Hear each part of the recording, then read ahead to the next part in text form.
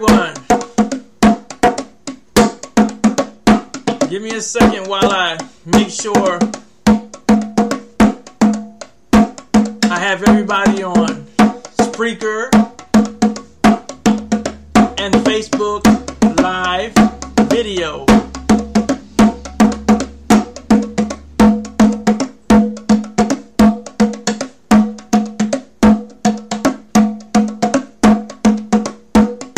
Please bear with me. I forgot to make an announcement on Facebook, but it should show up anyway. I'm gonna sing this song. I'm gonna keep it going. I'm gonna sing this song. Invite the Holy Spirit.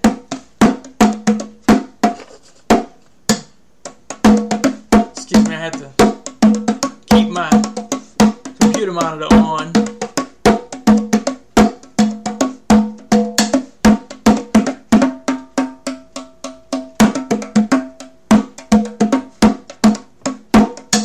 Okay, we're going to invite the Holy Spirit to come in.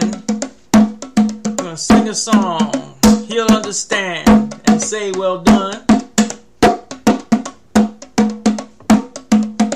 We're going to preach about the subject matter. We're going to invite all my listeners and viewers on my list. We're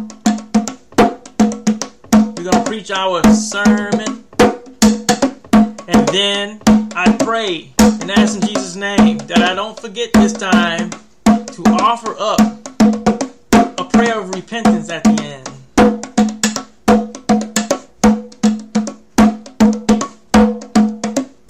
Alright. If when you give, devil don't want me to do it right now. He's messing the computer up. The best of your service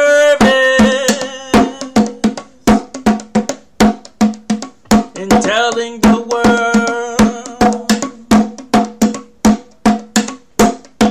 that the Savior is come. Be not dismayed when men don't believe you. He'll understand and say, well done. Oh, when I come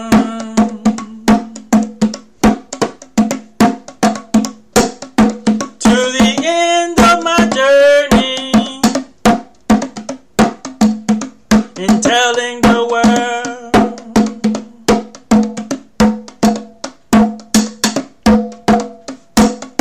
messed up there. Computer messed me up, but that's alright. Start it over again.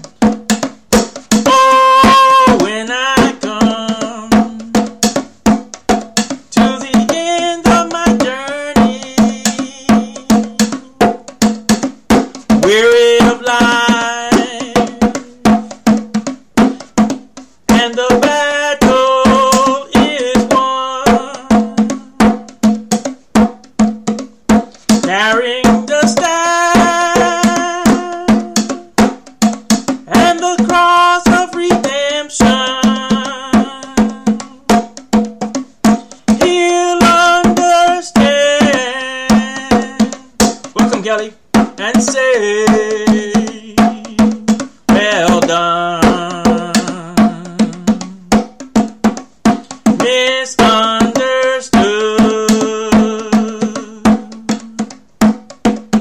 The Savior of sinners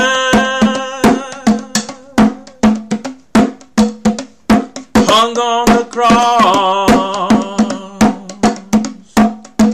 He was not only Son. Oh, hear him calling his Father in heaven.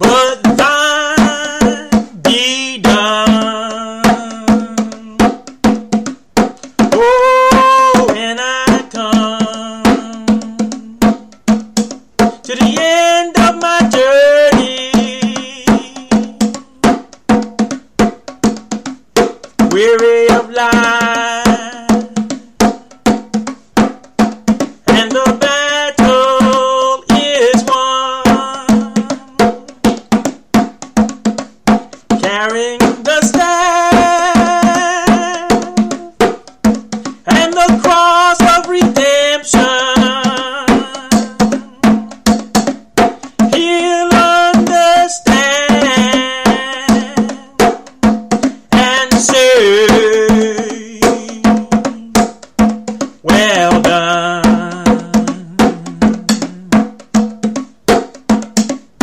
If when this life of labor is ended,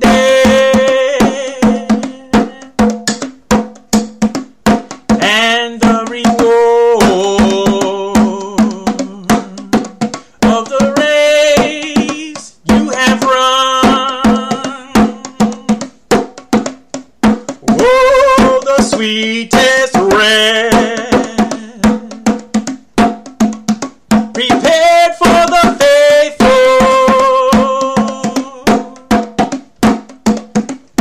will be his blessed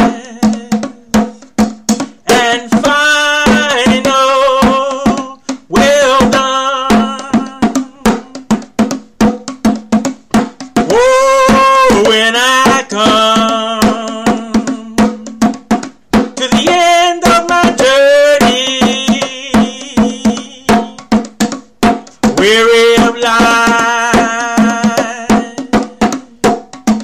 and the battle is won, carrying the staff at the cross of redemption, he'll understand and say, well done. Fourth and last verse. But if you try and fail in your trying, and sore and scarred from the work you begun,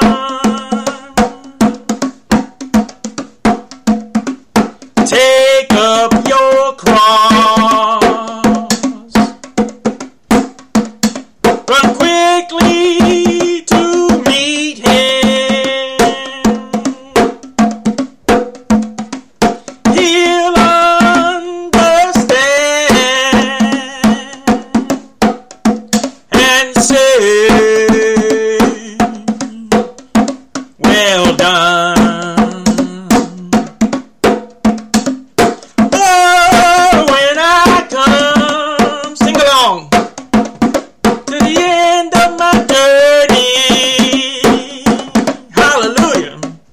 Weary of life, and the battle is won, carrying the stand and the cross of redemption, he'll understand and say, well done. Hallelujah! All right. I love that song. I love that song. I hope y'all was singing along. You were singing along with me. Okay, bear with me for a second. I forgot to type on Facebook that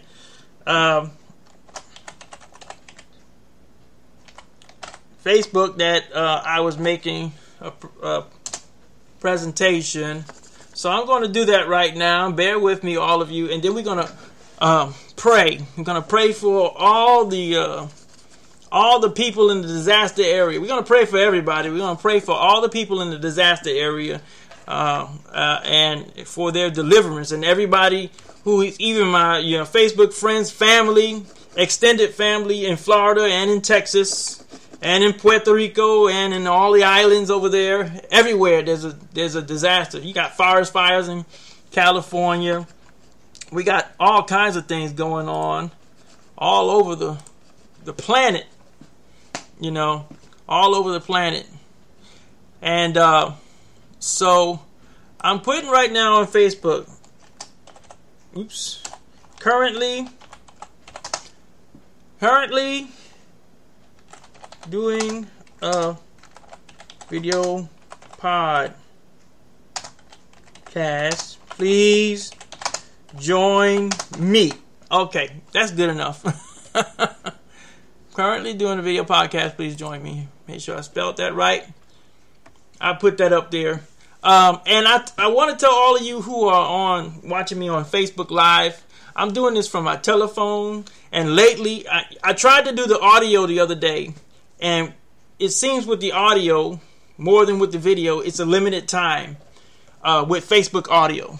So I'm going to encourage all of you, if you see the post that says visit me on Spreaker to listen to the audio cast, I want to encourage all of you to do that, because even this video, this Facebook video, those of you on Facebook video, I'm pretty sure the devil's going to throw up a phone call or something to drop the signal, and you won't get the full message. But you can get the full message. You can watch the video, but click over in your time, if you want to even share this message with someone else, click over to the Spreaker.com link that comes up. It says on some of you, it says when I'm doing a live show like this, it comes up and it's a brown, actually it's a picture of my minister's license, and it says, join Daryl, he's doing this sermon on Spreaker.com.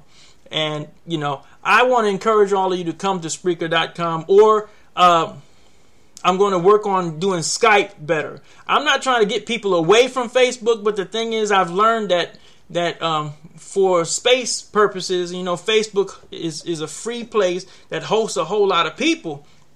And for in order to be fair to everyone on Facebook, everything, if you do a video or something like that, if you're not paying for it, if it's free, everyone has a limited amount of time.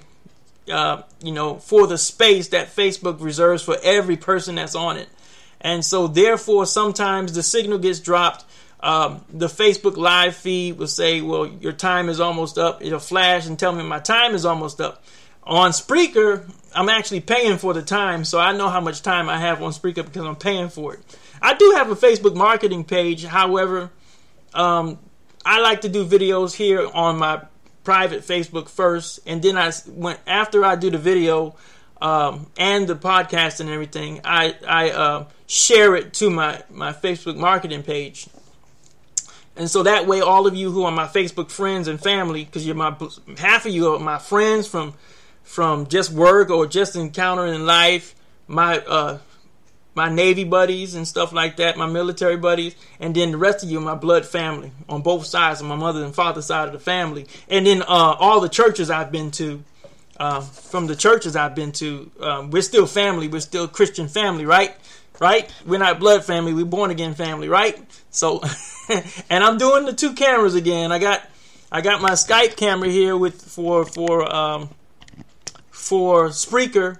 It's also using Skype camera. So if you want to go that way, and I'm still learning how to do that. All right. So right now, I want to say a prayer for the people in all the disaster areas. Heavenly Father, we come to you right now in the sweet name of Jesus Christ, asking you to please look down on all the people who are suffering right now, all the people and all the people related who are suffering right now because of your the hurricanes that you brought upon this land. All the people who are maybe suffering right now, that people would be moved, to begin to put more faith in you, Lord Jesus, that you are the one and only Savior of all mankind. There is no other, and you share your glory with no one. Heavenly Father, please, during this time, we pray that all the people who lost their lives, that they had come to repentance, and that even if it was the last minute of their life, like the thief on the cross, that they had come to some type of repentance about their life and ask you to have mercy and forgive them and allow them to come into the kingdom. This we pray and ask in Jesus' name. Amen. So now, read it off my list. All right, we're going to start from the top. Okay, I hope all of you people are if you're not at work or something like that, are listening, welcome, Kelly. Thank you for viewing. Thank Kelly Green Foxworth. Okay, your name is on the list too, but I'll skip your name because you're watching. I see that you're watching. Okay, let me see. There's a button here that says know who is watching you. Okay, the only person who's watching me right now off of Facebook is Kelly. I guess everybody else I have to come in when they come in or see the recording. All right, but anyway, in this recording, you're going to hear Aquazi Bryant. That's a third cousin of mine. That's my cousin's son, one of my cousin's son. Aquazi Bryant, welcome. I hope that you can get to, all of you can get to see the video or listen to the podcast on Spreaker. Anthony Pacheco, that's a cousin of mine on my father's side. Welcome, Anthony. Welcome. Thank you for listening. Thank you for viewing my videos. Bo Wembley, brother from California, Church of Christ in California. Celeste Frederick from Priest Lake Church here over in Nashville. Charles Adafope, he's a former co-worker of mine, brother in Christ, co-worker of mine from Nashville VA Hospital. All right, so Danny Wilborn. I'm not too sure about Danny Wilborn. I met him at Youth for Business. There's another pastor here. I keep forgetting his name, but right across the street. What is it called? Manna, something for Manna. Okay, it's his church, and what they do over there is they have a Youth for Business program where they teach young black children or minority children how to run a corporation. And I met Danny Wilborn from there, and I couldn't remember where I met him from, but he shared with me. I shared him on my Facebook page, and then I saw his picture, your picture, Danny, and then it came back to me. I'm sorry, it was just a few times encounter where I went over there and I saw him. So it was kind of like one of those things where I just couldn't remember where I met him from, but thank God that that you came and you wanted to view my videos and things of that nature, and you following me. Thank you.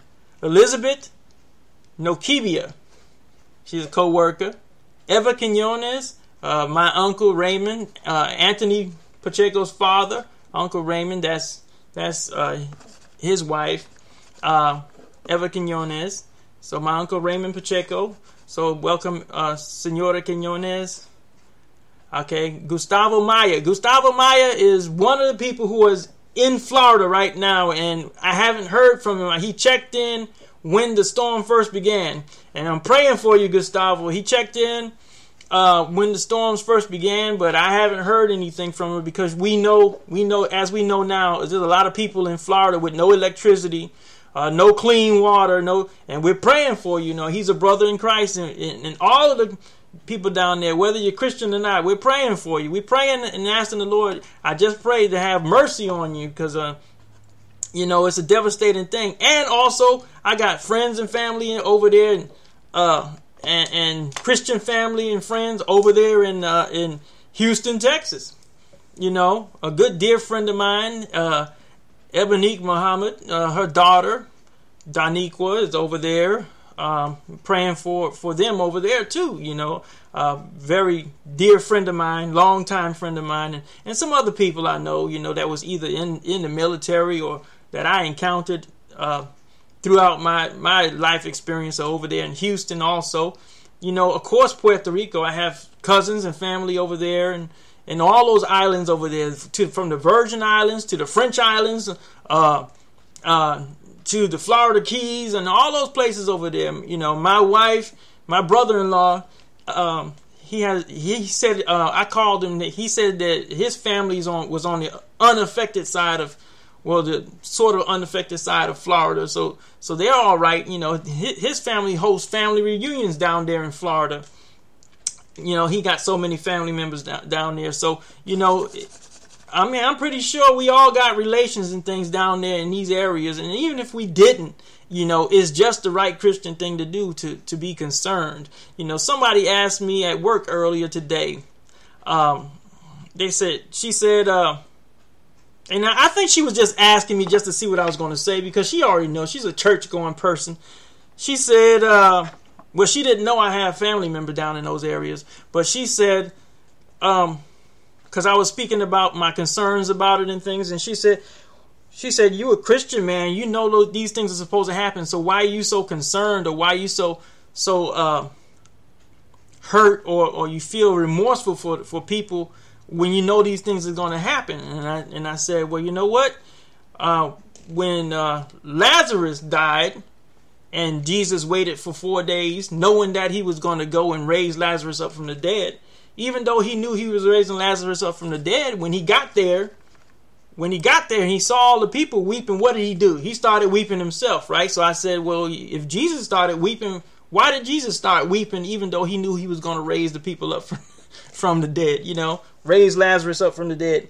And, well, then she said, well, because she was his friend, So, I kind of knew she was probably trying to ask the question. Sometimes people, when you profess yourself, and sometimes people don't understand it, even though you tell them not to do this, they put you on a pedestal. When you profess yourself to be a minister or something like that, you're living out for Christ. The way this world has got it so messed up, that's why I said, if you love me, don't preach lies. That's why we're teaching this. The world's got it so messed up, they start to paint a false picture of what a minister ought to be about, these days, Now, let me finish reading the rest off my list. I wanted to read Ira Pacheco. That's my brother. Okay. Let me see. Where is my mouse pointer? Okay, there you are. Okay, let me see where we are. Where are we? Ira Pacheco. That's my brother. Irving White Jr. That's my cousin on my mother's side of the family. Jashwana Brown, friend from VA Hospital. Kelly Green, I got you there. Letitia Story, I hope you were listening, or you can listen to the audio cast or the video, watch the video. She's also a friend of VA Hospital. Lainey Carlton, that's my sister, my blood sister. Lauren Gonzalez, also, I'm not sure where Lauren is. I'm hoping and praying. I don't know. I met you from Facebook, and I'm not 100% sure if you are living in any of the affected areas, but if you aren't, I know you have some family members that are there, so we're praying for you. Loretta Kelly Powell, that's Sister Powell from Priest Lake Church.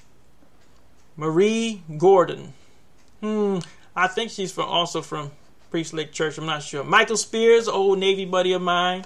Pat Woods, met you from Nashville VA Hospital. Patricia Robinson is someone who emailed me. She's listening off of Spreaker.com.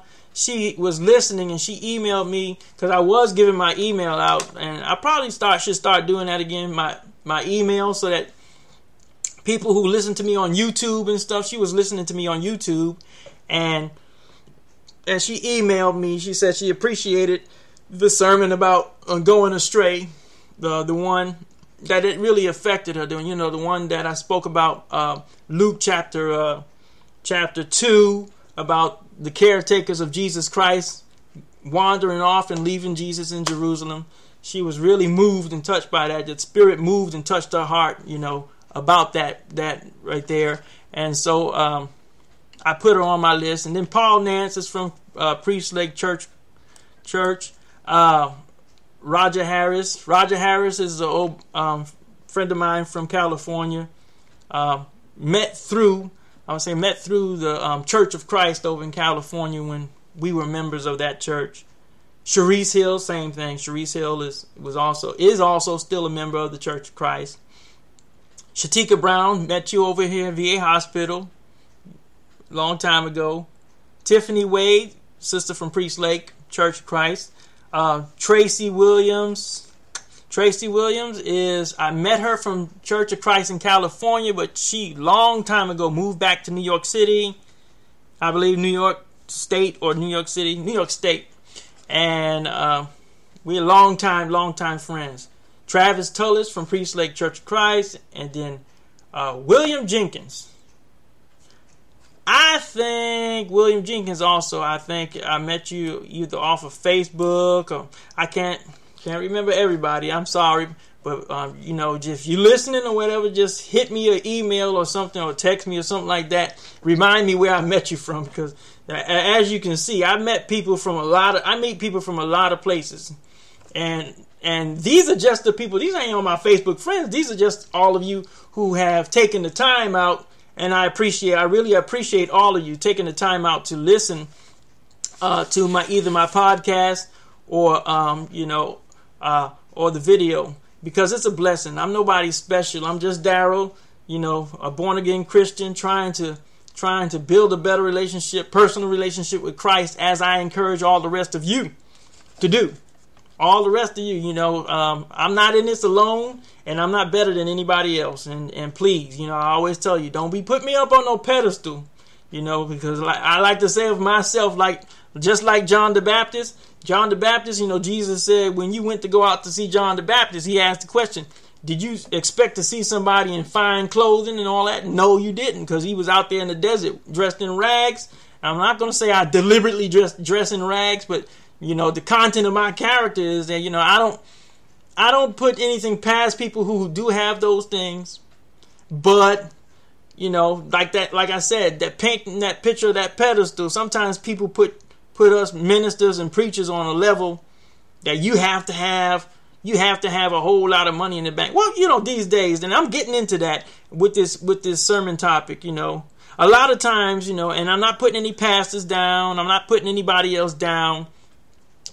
But a lot of preaching out there right now, and I got to say it like, the Lord tell me to say it, like the prophets of old, like John the Baptist, anybody else, a lot of preachers, whether they be on television, whether they be just have a local church.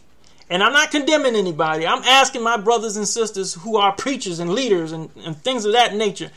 In my preaching, I'm asking all of us, especially in these times, to stop sugarcoating, watering down your message. Tell the message of Christ like it says in the Holy Bible to tell. Stop worrying about, if I start talking the full truth, my flock can't handle it and they're going to stop coming because they really have itchy ears. And if they stop coming, then that's less people tithing. Now get this, that's less people tithing. And therefore, we won't be able to keep our church open or the lights on, or we won't be able to pay our bills or do our taxes and all that kind of stuff. And on down the line, it kind of trickles into the leaders of the church won't be able to afford those nice homes they living in if they really start preaching the biblical truth about Jesus and about salvation, about repentance, Because just like John the Baptist, what happened to John the Baptist when he started telling the truth? What happened to Peter and Paul and all the rest of the apostles when they really started telling the truth? I'm going to ask all of you. I mean, I don't care what kind of visionary you think about Christianity or whatever what's in your mind. A lot of people these days equate, and I'm not giving these names out. I'm not giving these names out to condemn them or anything like that. I actually, if they, like Jesus said, do what they do, but not do what they say, but not what they do. Okay?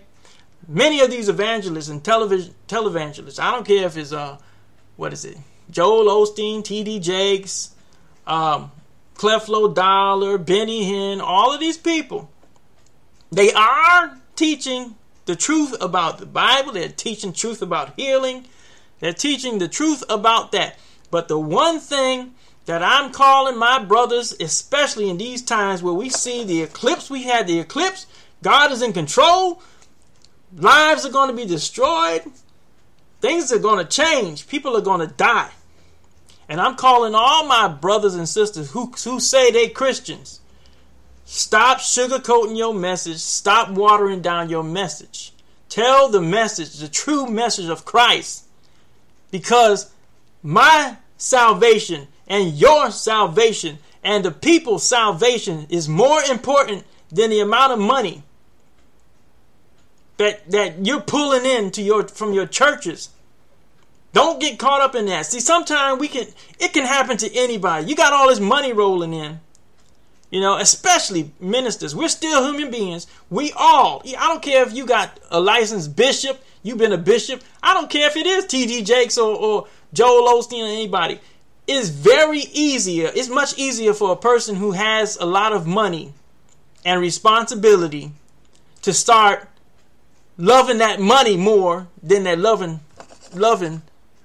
Christ, and to start, I would say, twisting your sermons or neglecting to talk about certain things because you become afraid that people are going to turn away from you like they turned away from Jesus.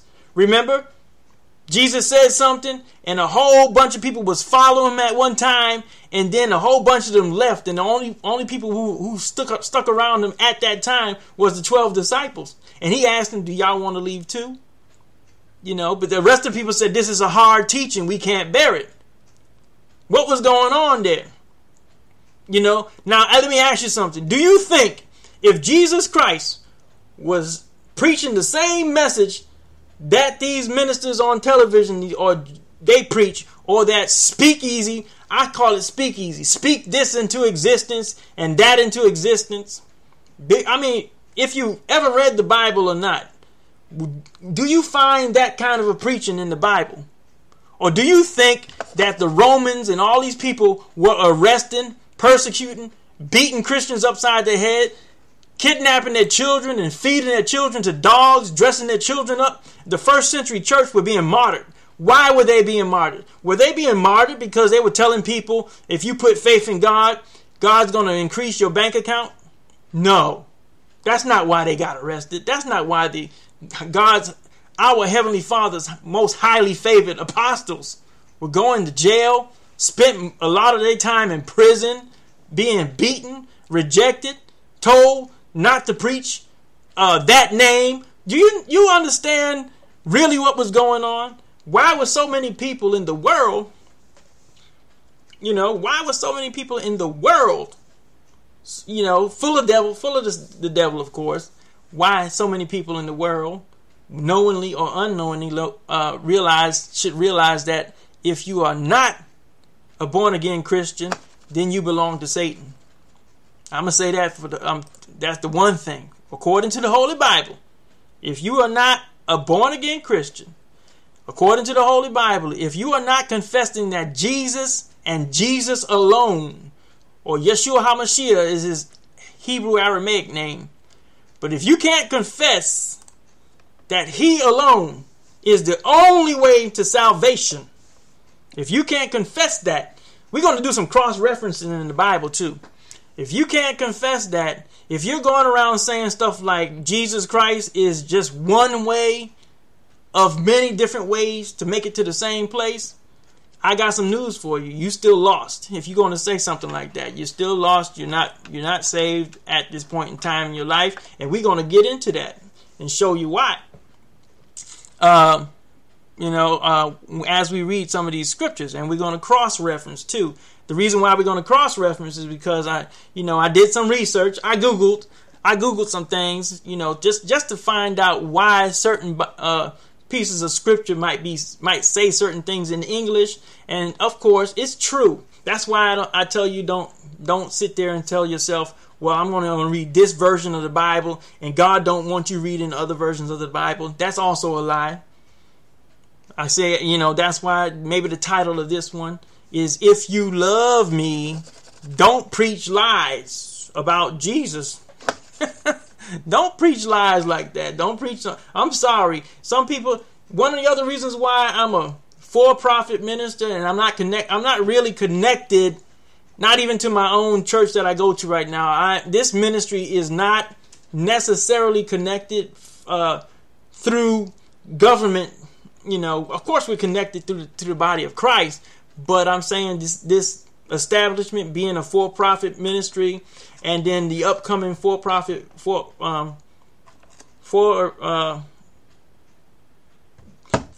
benefit corporation, the for-profit benefit corporation, why it's not a 501c3, why it's not this. One of the things I'm realizing now is because I am talking to all my non-profit brothers and sisters who are ministers and pastors and things like that in your churches. And we're going to get in that. In your churches, you know, I'm calling y'all to repent. If you know that you haven't been telling the true message of salvation, what are we supposed to be delivered from? What are we supposed to be saved from? And you haven't been doing that because you're afraid, and you've actually compromised the word of God because you're afraid of losing funding for your particular church. You're afraid of that. You know, you've forgotten that whether people come and bring you money or not, first of all, I don't have it here in my list, but first of all, you got to remind yourself about something. Abraham, when the king of Sodom, when the king of Sodom wanted to reward Abraham with merchandise because of Lot, went and rescued the people of Sodom away from the I think it was the Assyrians or somebody like that. I can't remember exactly. But y'all could Google the story and look it up. When Abraham rescues the king of Sodom. The king of Sodom went to try to bless Abraham with some money and other materials and things like that. And Abraham said to him, basically, it doesn't say literally in the Bible, but Abraham let him know that the only reason why he didn't want to have nothing to do with the kingdom of Sodom and everything, that the only reason why he even went out to rescue them was because of Lot, his nephew Lot and his family. And he was going after Lot, and it just so happened that everybody else, but Abraham let the king of Sodom know. He said, look, he told him to his face, I will not allow anybody on planet Earth to say that Abraham and his household was blessed from anything from the kingdom of Sodom. The Lord had already blessed Abraham with things, and that set a precedence throughout the whole Bible, really, throughout Christendom and everything else, Judaism and Christendom and everything else. We are not supposed to be receiving money accumulated. This is a hard message because a lot of people done twisted this up, but in the eyes of God and in the Word of God, we're not supposed to receive financial anything from people who have accumulated that money through an act of sin. Yeah, did you hear me right? We're not supposed to be, because according to the Bible, that's what it says. God don't like that. God don't want to bless his children with the devil's money. Anyway, so if that's why I'm telling you, if you're not preaching the true message in your church, or your church is accustomed to not preach the true message, whether it be about tithing or anything else, some churches will try to tell you you don't have to tithe anymore, which is a lie. My last podcast, videocast, was about that. That's a lie. That's a devil's lie, and I'm not condemning anybody. I'm telling you, brothers and sisters, we need to repent about that. Okay? They tell you don't need to tithe anymore, but God said, bring that tithe belongs to me. Everything belongs to God anyway. God said it belonged to me. And just because Jesus, and I always try to show you, just because Jesus rose and died for us and nailed himself on the cross, the only thing that changed from Old Testament to New Testament is that you don't have to sacrifice animals anymore. You don't have to kill animals or kill other human beings. Yes, some nations in the world, come on now, have y'all ever seen Apocalypto? The movie Apocalypto? What were they doing? They were sacrificing other human beings. And they weren't the only ones. There was some people in Africa that still do that. And in New Guinea and some of these Pacific islands, cannibals, headhunters. There was people in over there in the Pacific. When they went to war, they went impress the woman that they wanted to marry by showing her how many heads. Y'all can Google this stuff if you don't think I'm telling the truth. How many heads they went into battle with another tribe, and then the warrior, he was a warrior, and he was the best warrior because he brought back a whole bunch of heads he lopped off. Okay? That's that. all that stuff like that, So that stuff exists. Let me just put it that way. That stuff exists. But the thing was that I was saying that Jesus Christ, when he became that once and for all sacrifice, it was so that other people and animals and things like that would not have to be killed or slaughtered for the sacrifices. Okay? Outside of that, every other commandment of God is still in effect. It did not change. That did not change. He says, I am the Lord. I did not change. That's what he was talking about. Yeah, okay, there's no more animal sacrifices, but everything else is still in effect. Every blessing and every cursing still in effect. Okay? Now, so to try to save your time, what I wanted to do was go back to Acts 16:16. And the reason why I wanted to go back to Acts 16:16 is, like I just said a few minutes ago, one of the first things we have to stop doing as Christian ministers is because we're afraid of persecution or whatever we might be afraid of, is telling people that other religions out there, other things like that out there. Look at these natural disasters that are happening. One of the things we need to do, number one, stop telling people. I hear it on these televangelists all the time, that God does not bring disaster. Okay, y'all know that's a lie. I done shown you in the Bible. I'm about to show you some more. Y'all know that's a lie. How y'all gonna sit up there and say God does not bring disaster, only Satan does, but God allows? That's talking in circles. Okay? When the Bible itself, and I've shown y'all scripture after scripture, and I can show you a whole lot more, where God himself, according to the Holy Bible, that's what I'm preaching out of, right? I ain't preaching out of no other book but the Holy Bible.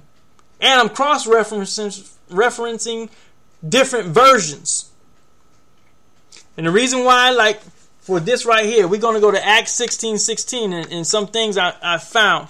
If you are reading out of like maybe the King James or some other Bible, what it says here in Acts chapter 16:16, in that section, when the demon-possessed woman is following behind, we're getting to that. We're following behind the Apostle Paul and them, and Luke and all the rest of the apostles.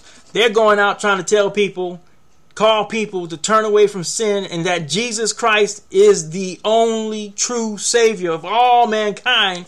And this demonic spirit is inside of this woman, going behind them, changing the message to, they're teaching just one way of many ways to be saved. But it's written because of the translators.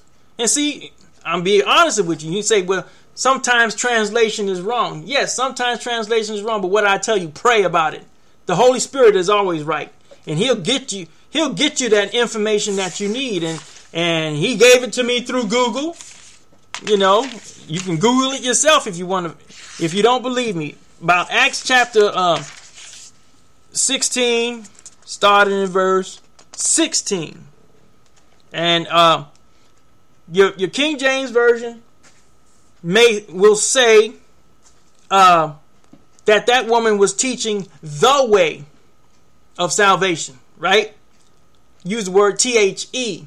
That's because what they discovered is that through the Greek writing or the Aramaic or whatever writing that King James and all of them recovered, the particular letter character that was used in that original language can be actually translated into THE or just the letter A in English, a way, instead of not the way. And this Bible I'm holding right here, the New American, if y'all see that, the New American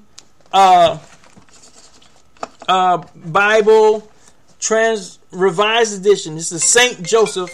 There we go. My phone call. One phone call trying to get in And see, there we go. One phone call already. You know, the devil don't want this message to get out. That's why I'm encouraging all of you. Come listen to me on Spreaker if you can. You know, or listen to the whole message after it's recorded. You can just go to Spreaker Radio and hit the record button. You know, that's going to help me also because of those commercials you hear. Those people are paying me. You know, they might be paying me a penny, but God's going to bless that penny or a penny or two. But, you know, everything that's coming in is a blessing. And I want to thank y'all if y'all go on and just listen, you know, so that we can build this up. Anyway, so in Acts 16:16, in this version, they have it right. And he says here, this is the Catholic Bible, which have some books in there that are questionable. You know, that's probably why they didn't make it to the Bible canon, Protestant Bible canon. They're questionable because some of the things in there, okay, but this is why I cross-reference, because at least for this passage, the Catholic Bible has the correct view, and I want y'all to listen to me as I read it, because and look in your own Bible and you'll see what's going on here. Verse 16, he says, "As we were going to the place of prayer, we met a slave girl with an oracular spirit." That wasn't a spirit from God. That was a spirit from the devil. She was demon possessed. Oracular spirit. Because God says what? God says he doesn't like divination at all. And anybody that's doing divination or witchcraft, whatever you want to call it, Wiccans, witchcraft, tarot cards, horoscope, numerology, all that kind of stuff, I'm not going to sit here and pretend like I ain't never did it.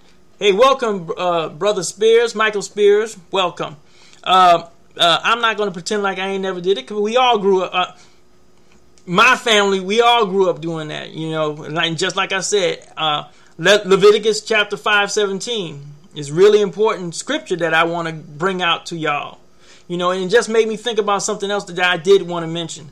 What I want to mention is this: some people, our people, a lot of people on earth, what happens is, why is it that we call ourselves Christian or we don't call ourselves Christian, or when the Bible says something contrary to what we normally know as the truth, you know, it's a human, I think it's human nature the first thing to say like if your parents neglected or did not even know themselves to teach you a commandment of God out of the Holy Bible.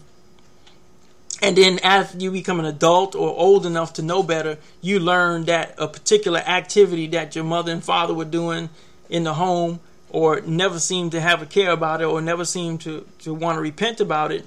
They've been doing that kind of stuff. But then you learn out of the Bible that that God says this particular activity is not right.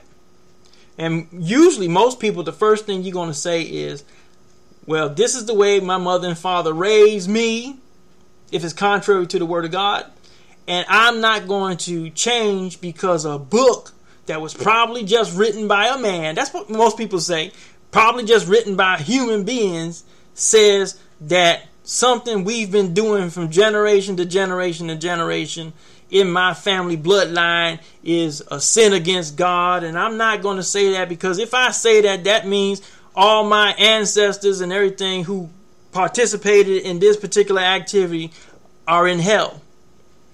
Now, some of y'all might not know that even in the first century church, you know, that's why there was a prayer for the ancestors. Okay? What that means is that a lot of Gentiles know their ancestors were worshiping false gods and didn't get to hear the message. So there was a prayer that was for the spirit of the ancestors, that the people who became Christian now and accepted the word Jesus Christ as Lord and Savior now could pray that the Lord did not put their ancestors' spirit, who didn't know any better, in hell, and that because of Leviticus chapter 5, they know that these people died and didn't get a chance to hear about salvation. You know, that was the prayer for that.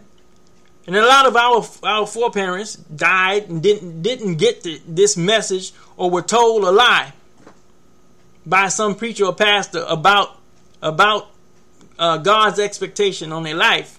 And so they never really repent. They didn't even know they were doing wrong, and they didn't repent. So when we say that, when I try to encourage people that with my own life, there came a time when I had to decide. There were certain things not taught in the home. There were certain things taught in the home that, of course, this is my mother and father, or my mother. They love me. They've taken care of me. They brought me to adulthood. Mama was there for me when I was sick and everything like that.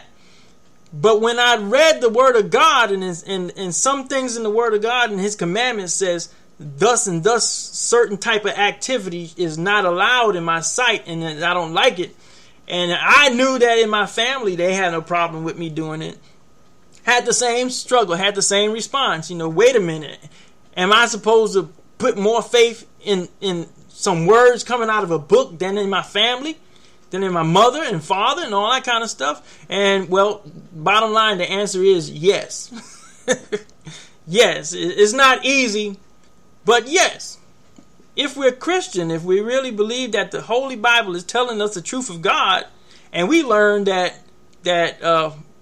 we haven't been doing certain things that the Bible says we should be doing, or we haven't been repenting from certain things, well, we need to pray for our ancestors just like they did. First, we need to repent from those things ourselves and pray for our ancestors. Well, anyway, here in verse 17, I'm going to try not to read everything. But in verse 17, it says, she began to follow Paul and us, shouting, these people are slaves of the Most High God. For those of you who don't like slavery, if you're a Christian, you're a slave of Christ, of the Most High God. She said, these people, Most High God, who proclaim to you a way. She was saying the demon inside of her was saying one of various ways to attain salvation. She wasn't saying the way as if to say they're teaching you the way. She said this for many days. Now, personally, I don't know why Paul and them, I don't know what was going on back there. I'm Daryl. I wasn't even born back. We weren't even born back then. I don't know why. The Spirit that has never really told me why. Maybe one day it will. Why the apostles allowed this? They knew she had a demonic spirit in her. Why did they allow her to follow them for so many days while they were trying to preach the gospel? Okay, so I don't know, but maybe they're not perfect. They weren't perfect either. We're all not perfect. But it says in verse 18, she did this for many days. Paul finally became annoyed, turned and said to the spirit, not to the young lady, but to the spirit that was possessing her, I command you in the name of Jesus Christ to come out of her. Then it came out at that moment. And what did I come in saying about before we read the next line? Preachers and pastors, knowing you're about to lose some money, there's certain things in the Bible that if you don't preach the truth about it, you always avoid these subjects. And you're avoiding these subjects because you're going to, excuse my French, you're going to piss some of your congregation off because deep down inside, they really haven't repented from these sins. So you never talk about those things. You preach a good service. We got people coming and praising and doing all that kind of stuff. But there's certain things there's certain subjects, topics. God called Daryl to talk about these subjects, just like the prophets of old. God called me to talk about these subjects, and I'm going to talk about them too. Why? I'm not condemning anybody. I want to make it into heaven. I don't want to be locked out of heaven. And I don't want anybody I love or preach to or that know me can ever say that I didn't tell them the truth. I didn't tell them what we really, I'm going to say we. So y'all don't feel like I'm excluding myself. What we really, really, really need to turn away from in order to be allowed in the kingdom of heaven. The kind of activity we really, really, all of us. Disasters are coming. Disasters and things are coming. To all of us. It's going to rain on the just and the unjust alike. But I really, really, really, really don't want the Lord to say unto me, like he says in Matthew chapter 7, not everybody who says, Lord, Lord, to me is going to make it into the kingdom, but everybody who does what my Father wants. And I'm praying for all leaders. Stop neglecting to teach the young people growing up what God really, really wants, because you're afraid of being persecuted like the apostles. You're afraid of being arrested. You're afraid of somebody trying to take your life. You're afraid of losing money in the church. So you don't talk about certain things. And if you do talk about it, you try to say that lying message that because Jesus Christ nailed everything to the cross, you don't have to worry about your sins no more. You're not perfect. And we all know we're not perfect. The apostles never said they was perfect. We all know we're not perfect.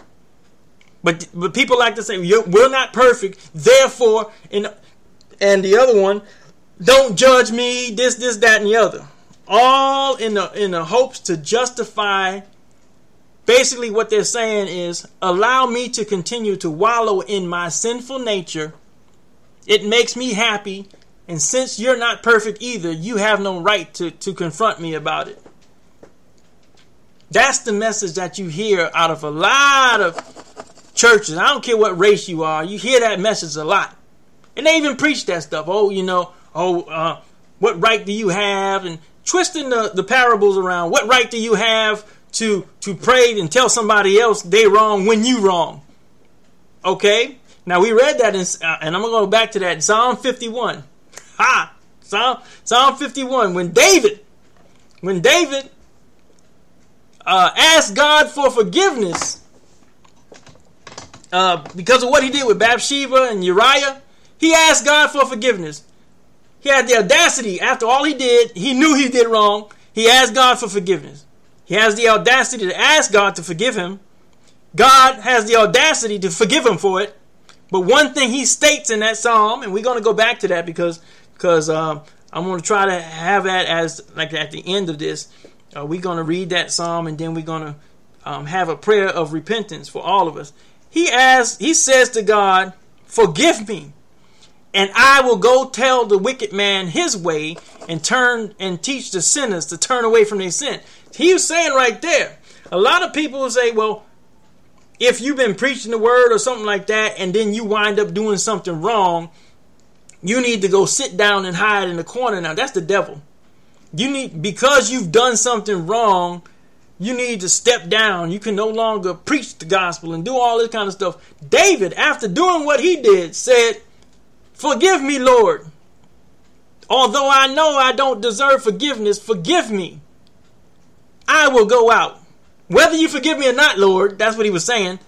I'm still going to go out and tell the wicked man his way, knowing that they're going to say, who are you to tell me what I did wrong after what you did? You know, David knew that was going to happen. People do that. Who's the Apostle Paul to tell us what we did wrong after he was going out killing Christians for so long?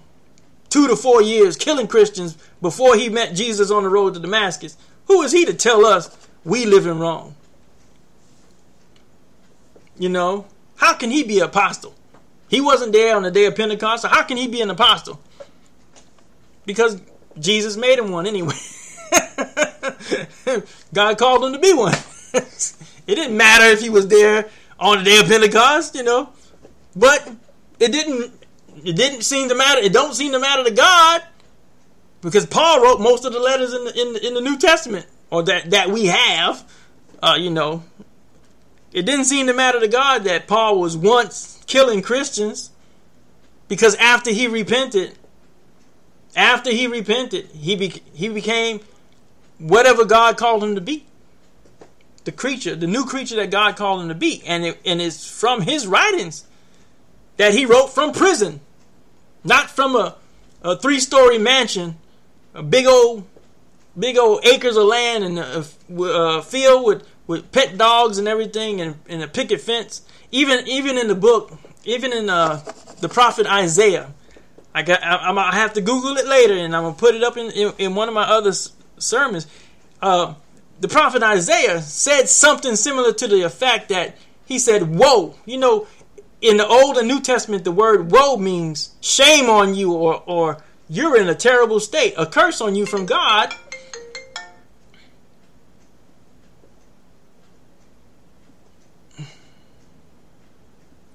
I'm going to stop right there. Okay. Another interruption. See, the devil don't want me to tell y'all this. But Isaiah even said, a curse on you from God when you have so much money and you get this big old mansion. There were people back then and back in even pre-Babylonian conquering, there was Israelites doing this. You have this big old mansion and all this land. You so rich. It's just you and your wife. You ain't even have kids. You don't even have children. He said, woe unto you when you have a big old mansion with 9 bathrooms. 9 bathrooms. And if you got 9 bathrooms, you got all these other rooms. It won't even allow the rest of your people to even come set foot on your door without being arrested. Well, you know, don't do nothing for the homeless, but you done made all this money off of the rest of your own kinfolk, and you got 9 bathrooms in your house. And he said something similar to the fact you got 9 toilets and only one, excuse my French, only one ass to sit on on the toilet each time. That's somewhere in the book of Isaiah. He said that, you know, but he is saying, whoa, you know. So you don't see true apostles and all that kind of stuff.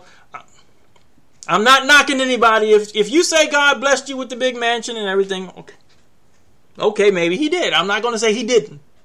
But I am going to tell you that I found something in the Bible that says, woe unto you if you amass all this material stuff and then or even this, most people who are in the business of televangelizing, and you know that you got all this stuff from the people's money, that people that gave you the money, yet can't nobody come up on your mansion, and the people that you're not even sharing this with the people who helped you get it. It's all private property. How is it private property if the congregation was the one that helped you get it? What's this private property stuff? Paul wrote most of his letters from prison. He didn't write his letters and preach his sermons from a mansion. And Peter and all the rest of them, they ain't have all that, you know. And I'm not knocking you. If God really gave it to you, hallelujah, you know. But then it's not what you acquire through the word of God, through Jesus Christ. It's what you do with it, right? I'm not going to sit here and like I'm in business too, and yeah, I might need money to keep my lights on, or as I've been telling y'all, I'm praying and asking God that I get up enough money to have a studio in order to take Daryl's Dream and the upcoming for-profit benefit corporation up to the next level to be able to do more for this community here and abroad. Yeah, that's here in this world. That's the only way you can do it, by raising money. But your salvation, to me, God made it this way through Daryl, because I know what God brought me through. Your salvation comes first, and looking at it now, why God told me to do it for profit, don't go non-profit, is because the message that I have to teach you, the message that I have to preach, that God has given me to preach, I can't, and it's probably just me, I can't be dependent on certain establishments and finding out, going to different churches and finding out that the Christian message is being watered down, or they're avoiding certain topics because they get so worried about losing membership that they don't preach the truth anymore. And where does that leave you? I made that post. I said, I'm not going to preach a sermon that keeps my lights on, but keeps you in the dark, your spirit in the dark.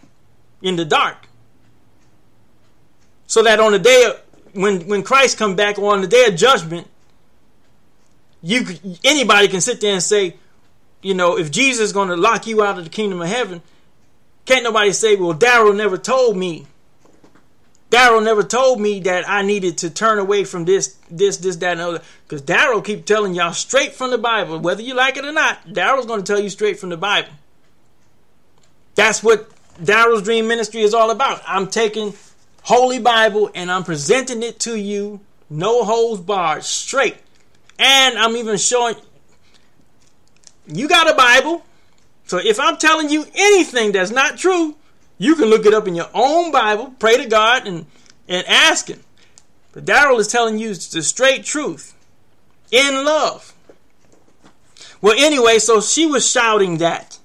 The demon was shouting that. And then Paul exorcises this demon. And then when her owners, she was a slave. She was a slave, so she had owners.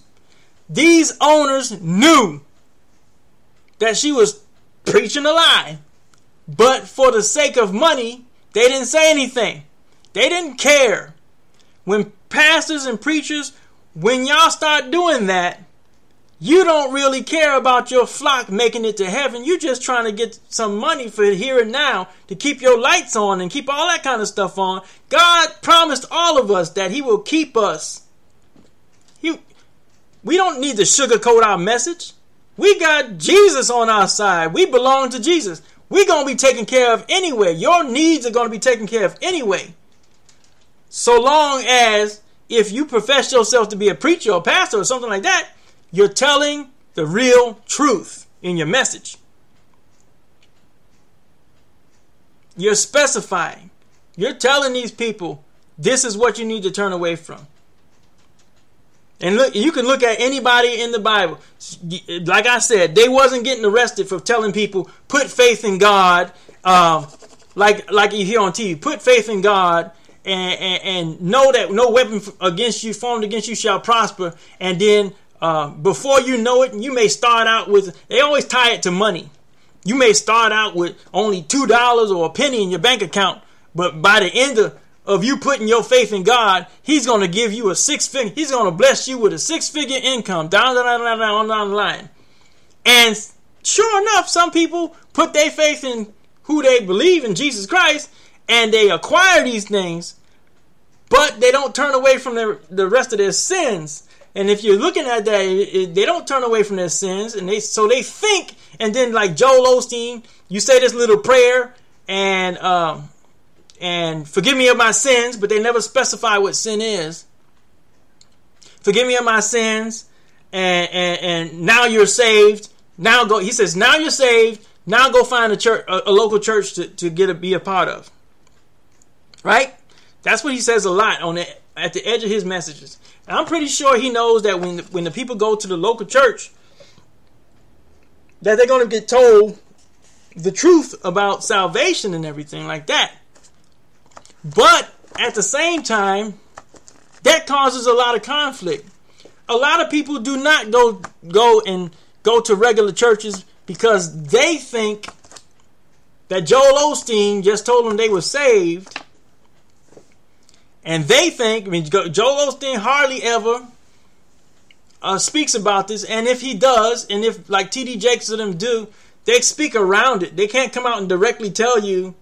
And that may be because of they don't want to violate any laws with the television stations and everything. Here we go again, or the radio station. The radio people, the people who own the radio stations and the television stations might say to them, well, you can preach about this, but you can't preach about this, because if you start preaching about this, we're going to have to take you off the air. Take me off the air. I'd rather you take me off the air Because John the Baptist was out in the desert. People still came out to him. He was out in the desert. He ain't had no Wi-Fi. He ain't had no cell phone. No nothing. And he was dressed in rags. But people who wanted to be right with God still came out to him. That's, John the Baptist had a mouth. And what happened? Even Herod and his brother's wife, now his wife was coming out there to him, out to the desert. He was on a passageway, and he wasn't arrested because he was telling King Herod and them how to make a couple of extra dollars. The Sanhedrin didn't go out there to, the keepers of the law didn't go out there to John because John was telling people how to make money. They went out there because the church was losing, the synagogue was losing money because they were paying taxes to Caesar. Let's get that straight. They had to pay a certain amount of taxes to Caesar. Just like we here in America, you got to pay a certain amount of taxes for anything you do, right? They were paying a certain amount of money to Caesar. And they knew that they were making less money. Where's the people going? They're going out there to the desert to hear this man John preach about repentance, right?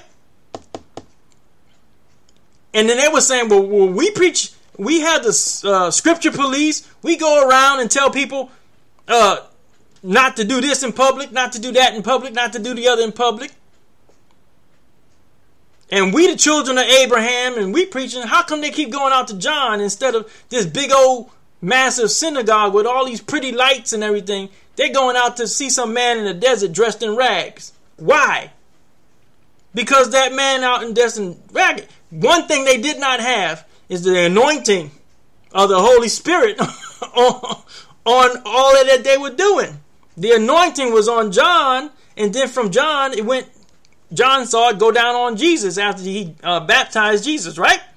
So one thing they didn't have on their side was God.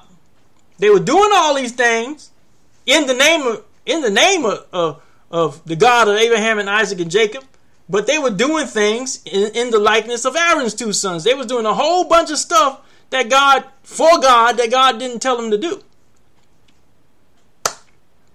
Right? Okay. So, just like here. So when the owners saw that their hope of profit was gone, they seized Paul and Silas and dragged them to the public square before the local authorities. Okay? Yeah, that's persecution, arrestation. They about to get the snot beat out of them for telling what? For doing what? For telling people how to make a few extra dollars in their bank account? No. For telling people that what I see, a lot of people think God loves me because he put me in the house. God loves me and he doesn't love somebody that's still a bum out on the street. That's not 100% true. Because God could put that bum there. That bum could be an angel for all you know. Just to see, now that he's blessed you with a house, now that he's blessed you with all his money, are you going to walk by this homeless person and not do anything? God still puts us to the test. After you got all this stuff, after you ask me to forgive you and bless you and acquire all this stuff, when someone else is in need, are you going to walk by? You're going to be like the rich man and Lazarus and walk by the person and act like you don't see him, or what? Or are you going to do so? If you have the ability and the money to do something to help somebody, what are you doing with the blessings that God gave you, right? If you don't have that, then you're one of the people that need to be blessed with it to do it. Okay? So there's this big false impression that to be right before the Lord and all this other kind of stuff, you're living right for the Lord when he starts blessing you financially. That's not 100% true.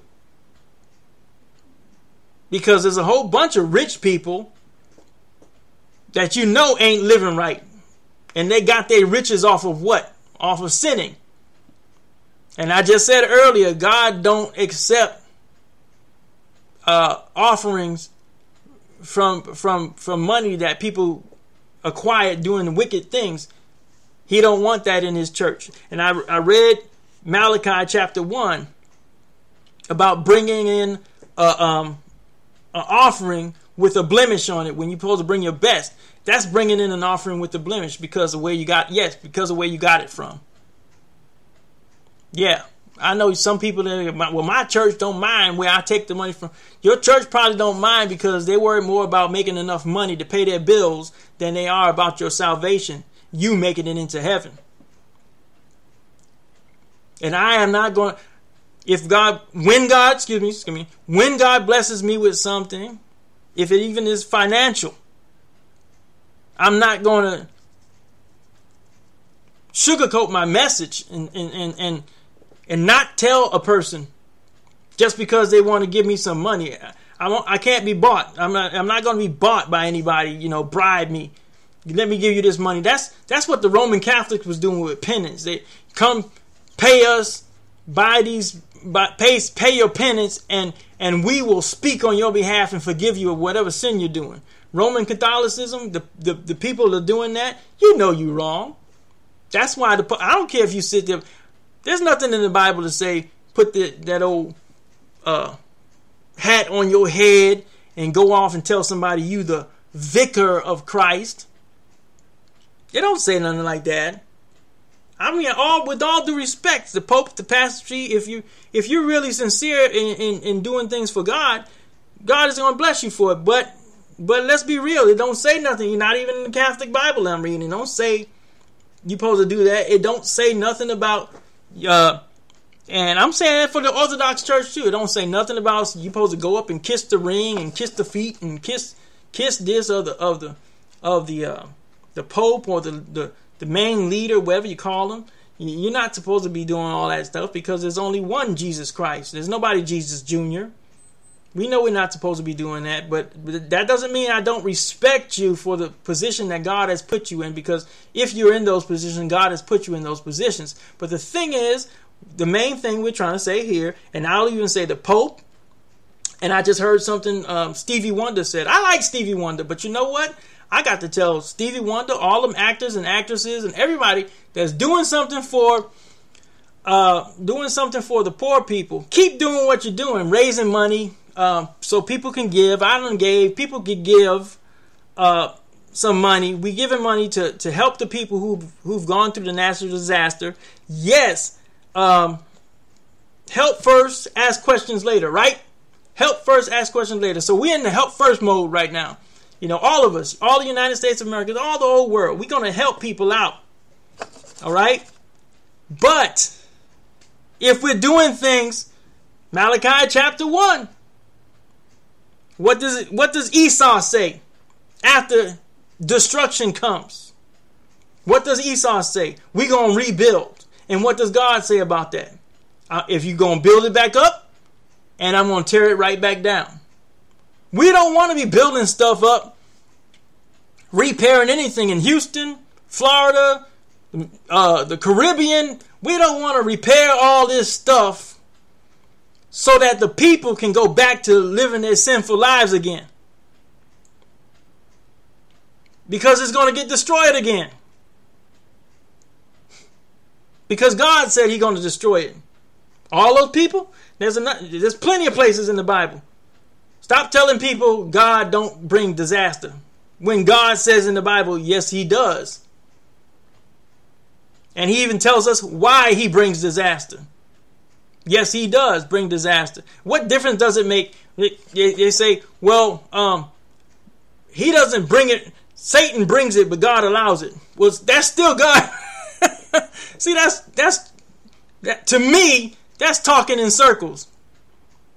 God created all things, or He created Satan. So even if Satan is the one dishing out the lashing, he can't do it unless he got God's permission. So then that still means God's doing it. And you don't even have to go that far, because God says in the Holy Bible, yes, I'm the one who did it. I did it to you. Why? Because you ain't listening to me. You ain't turning back to me. And we're going to get to that. Now I'll show you where it says it too. All right, so I just want to remind you again. I'm going to read Leviticus chapter 5:17. I'm going to read 2:17, but I'm not going to really talk about it. And then from there, I'm going to go to Amos chapter 4. All right? That's for those of you who are listening, maybe never listened to me before. Something caught your ear. The Holy Spirit told you to just turn to me and come and listen to this message today. Okay, so I said Leviticus chapter 5. Let's get to Leviticus chapter 5:17. 5:17 real quick. Flipping the pages. Okay. Come on. Exodus. Leviticus 5, verse 17. If someone does wrong and violates one of the Lord's prohibitions or commandments without realizing it, that person is guilty and shall bear the penalty. Okay? Malachi chapter 2, verse 17. Malachi chapter 2, verse 17.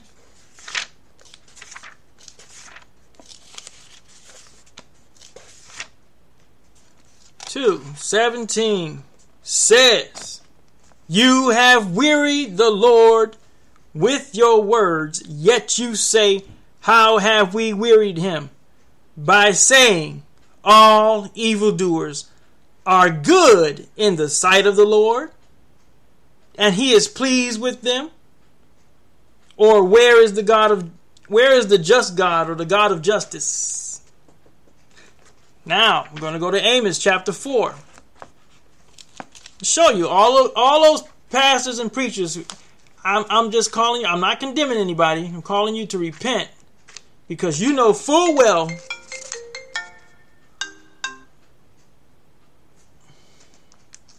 you hear that? You see that? I'm sorry, but the devil, he keeps trying, but we're going to get through this.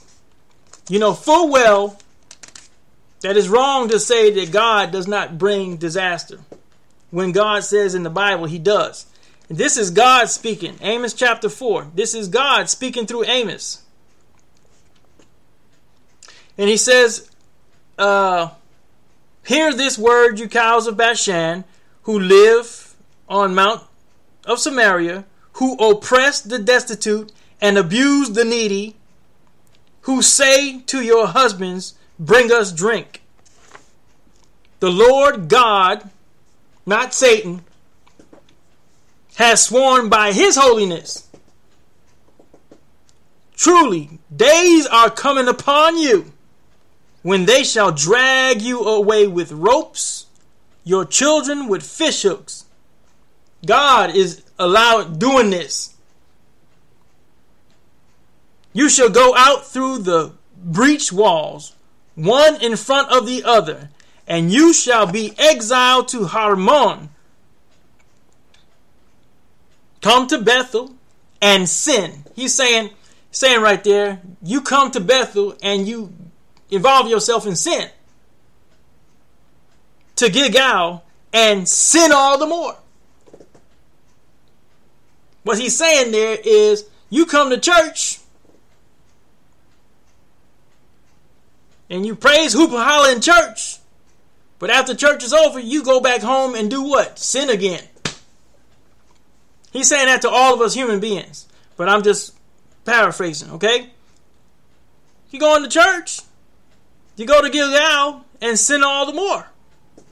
Each morning, bringing your sacrifices unto me. That's God is saying, you bringing your sacrifices unto me. Every third day, your tithes.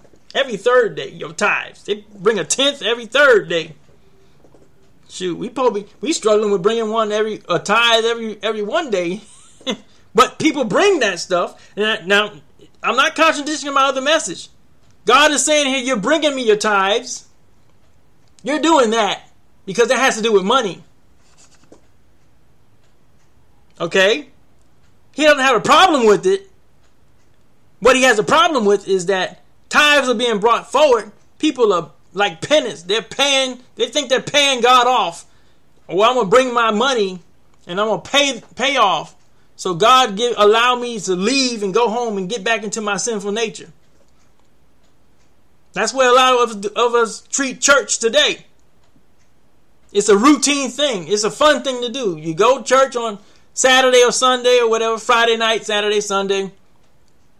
You love and fellowship, give everybody hugs and praise the Lord, to sing music and do all this other kind of stuff. And you go right back home and get right back off into your sinful nature.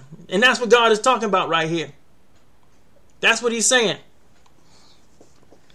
Verse 5. Burn leavened bread as thanksgiving sacrifice. Proclaim publicly, not privately, your voluntary offerings. Now, come look and see how much money I gave to this, pat him on the back. Oh, worship me. Look how much, I'm a millionaire. Look how much money I gave to feed the hungry child or whatever, or to help with this natural disaster. Oh, give me a pat on, I deserve a pat on the back. I deserve an award, a placard, or whatever, right? Proclaim publicly your voluntary offerings. For so you love to do, Israelites, or anybody right now. Though I made your teeth, verse 6, clean of food in all your cities, and made bread sacrifice in all your dwellings, yet you did not return to me. What is he talking about? I know a lot of people like, now I go to church every Sunday. What are you talking about, Father? What are you talking about? We give our tithes. We praise your name. We do all this stuff. We sing praises all the time. We pray to you all the time. What is God talking about? I know this message is making somebody think. Wait a minute. Why is God Almighty saying something's wrong with this? We've been doing this we grew up in the church doing this. So what's going on? What's missing? Why is God still angry, even though we're supposedly doing his will? Okay, so now your dwellings and you do not turn to me. You not return to me, saith the Lord, or oracle of the Lord.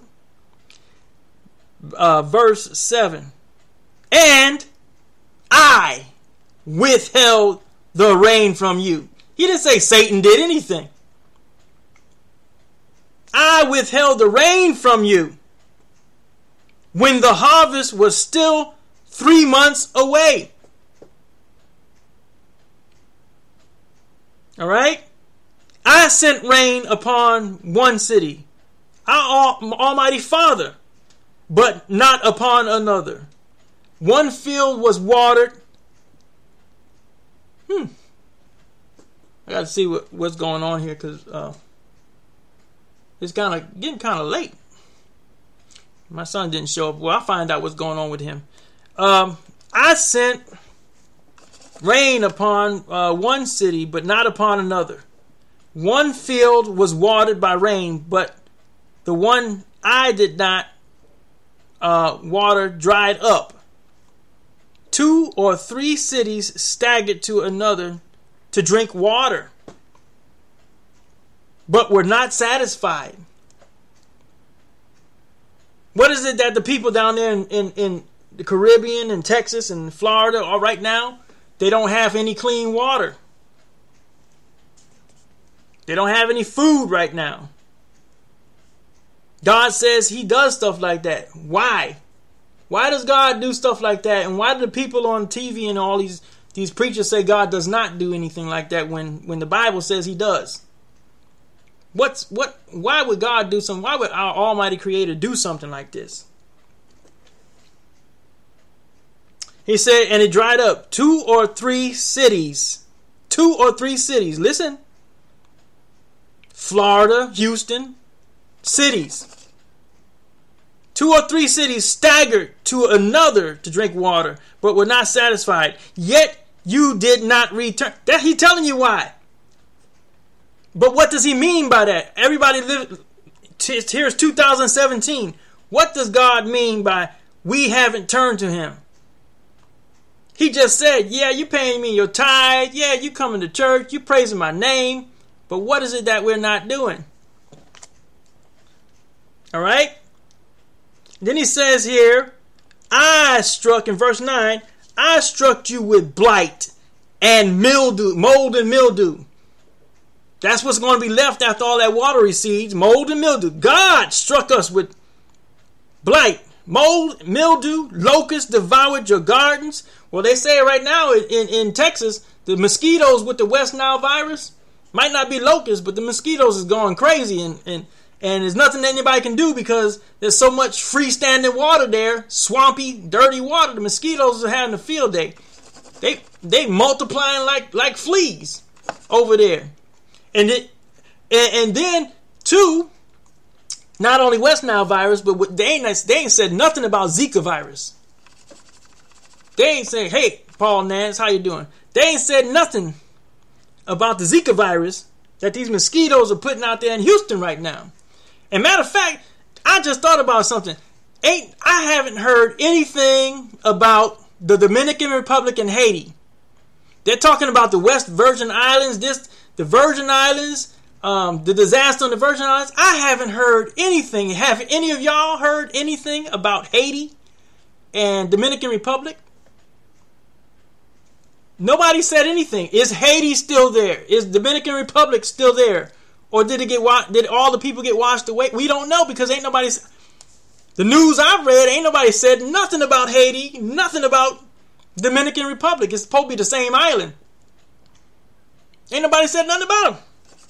They said talking about the Virgin Islands, and I'm praying for the people of Haiti and Dominican Republic that they're still there. But I haven't heard any major news media say anything about the devastation. Those islands, did they suffer any devastation? Because Puerto Rico did, and I thought Dominica and Haiti is not too far away from it. I don't know exactly how. I ain't never been down there, but I don't know exactly how. But I know that the news media that I've seen so far ain't said nothing about these two countries. So how do the rest of us know? They say that cell phone towers is down all over the place right there. They say that Virgin Islands and some of those islands, all the leaves got stripped off the trees. It was nice and green, but this hurricane done swept all the leaves, and all that salt water came in on the land, salt water, and now it's hot and it's drying up. You know, it's just a disaster. Why would God allow something like this? That's what some of y'all are saying. And right here, y'all need to read the whole book of Amos yourself. But right here, Amos had to tell this message. And there was a lot of people. God wouldn't allow that to happen. You lying, Amos. God wouldn't allow that to happen. Okay. I mean, you might be saying that right now. The Bible is a lie and God doesn't allow this to happen. The preacher on the television told me that God don't do disaster. Satan does and God does this. And okay, if you want to still keep believing that, that's fine. I'm not a scripture policeman. I'm just bringing to you what the Bible actually really says. And the title of my thing is, If You Really Love Me. If you love me, don't preach me lies about Jesus Christ. Don't preach me lies about the Heavenly Father. Don't tell me something that's not true. If you really want to see me and yourself in heaven with Christ, then we need to know the truth. We need to specify to me what it is that I need to do to ensure that I'm going to be with Jesus, and he's not going to tell me when he come back, get away from me, I never knew you, you worker of wickedness. I don't want him to tell me nothing like that, and I don't want him to tell anybody that I love to say anything like that. So therefore, that's why it's so important for me to, anybody ask me, would you believe this Holy Bible over what your parents taught you? Yes. Because my parents wasn't perfect, and I'm not going to sit there. If something in the Bible says it's wrong, and my parents taught me it was always right, and if I had to make a choice between what the Bible says and what my parents said, When I was younger, I foolishly said, I'm going to do what my parents told me to do. But now I'm older, and I know that the Lord has kept me through so much stuff. I'm going to have to say, Mommy, Daddy, I love you. But this word of God says this is what's supposed to be done. And like that Roman soldier in Matthew chapter 8, I choose to follow. I'm not going to argue with it. I'm not going to try to find a loophole around it like Aaron's 2 sons in Leviticus chapter 10. Because if I try to do something like that, it's only going to cause me to get burnt. and Daryl don't want to get burnt. And I don't want any of y'all to get burnt. All right? So anyway, he says here in verse 9, I struck you with the blight and the mildew. Locusts devoured your gardens and vineyards. The caterpillar, the little old caterpillars, consume your fig trees and olive trees, yet you did not return to me. Oracle of the Lord. It says oracle of the Lord, but then it says in King James, says the Lord God Almighty or whatever like that, saith the Lord. That's the key point here. All these natural disasters, and you still got some people wanting to rebuild. Why? So that they can go back to living their sinful, wicked lifestyle. That's what rebuild, natural disaster. Everybody's dying, young children, babies, and everything. After all of this, how many people are going to start saying, how many of us are going to start saying, you know what? I need to make sure I'm right with you, Lord. Life is so quickly, life can be gone. My life can be gone in the blink of an eye. I need to make sure every day that you give me, that you wake me up, that I'm doing my best to do what's right in your eyes. Even if my flesh don't agree with it. Hallelujah. Even if my own flesh don't agree with it, I'd rather do what you told me to do than what my flesh wants to do. Because I already know my flesh will get me in a whole lot of trouble. Especially when my flesh wants to do something that your word said I shouldn't be even spending even a thought, an inkling of a thought doing. But I know I ain't perfect. And every day you wake me up, I want to please you, Lord. I don't want to please myself. I'm afraid to please myself because I just might be writing my last ticket. That might be the last straw.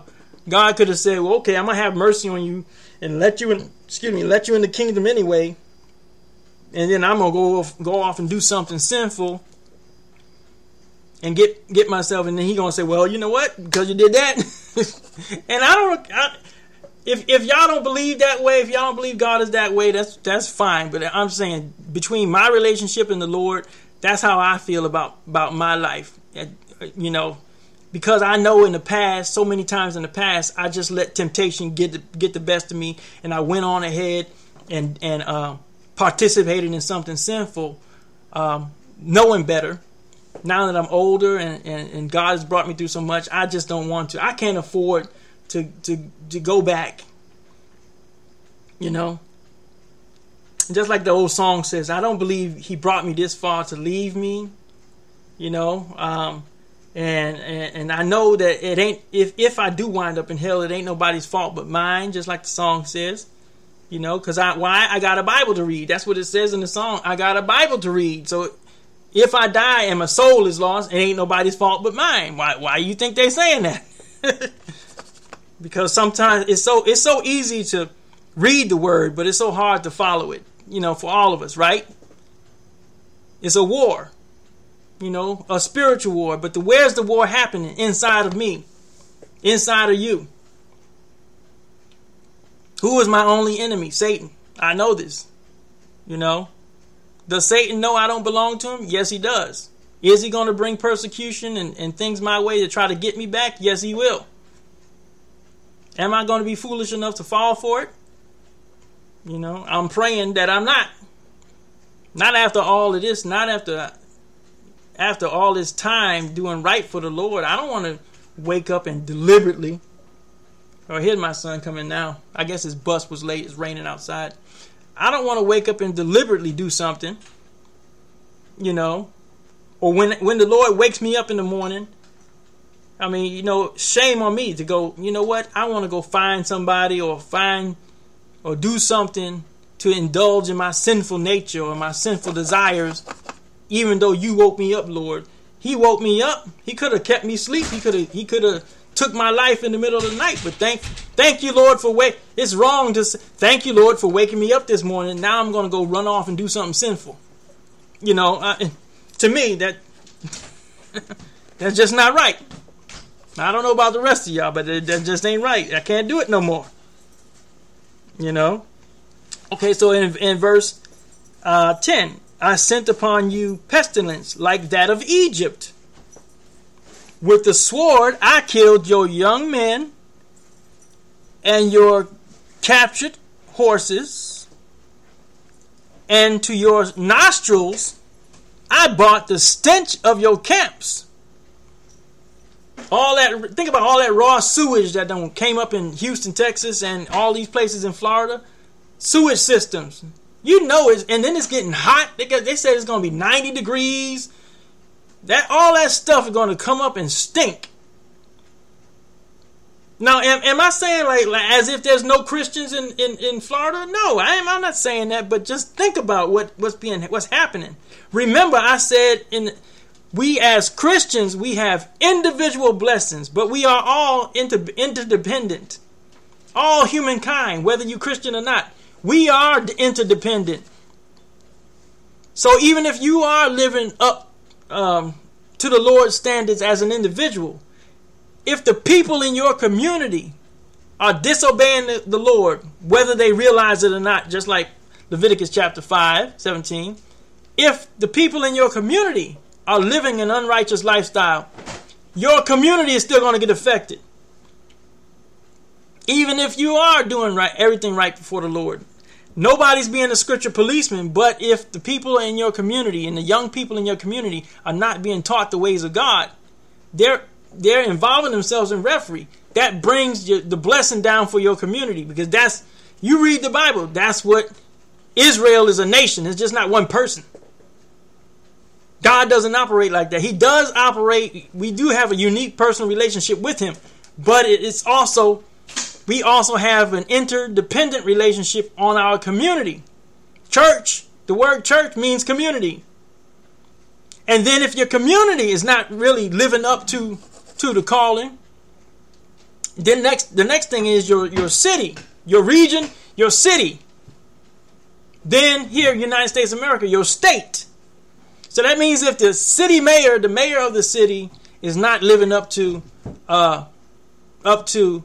the word of God, God's commandments, or the people involved in your city government, local city government, are living unsavory lifestyle, it's going to have an effect on the success of your city, because God is still going to, Leviticus 5:17, the penalty is still there.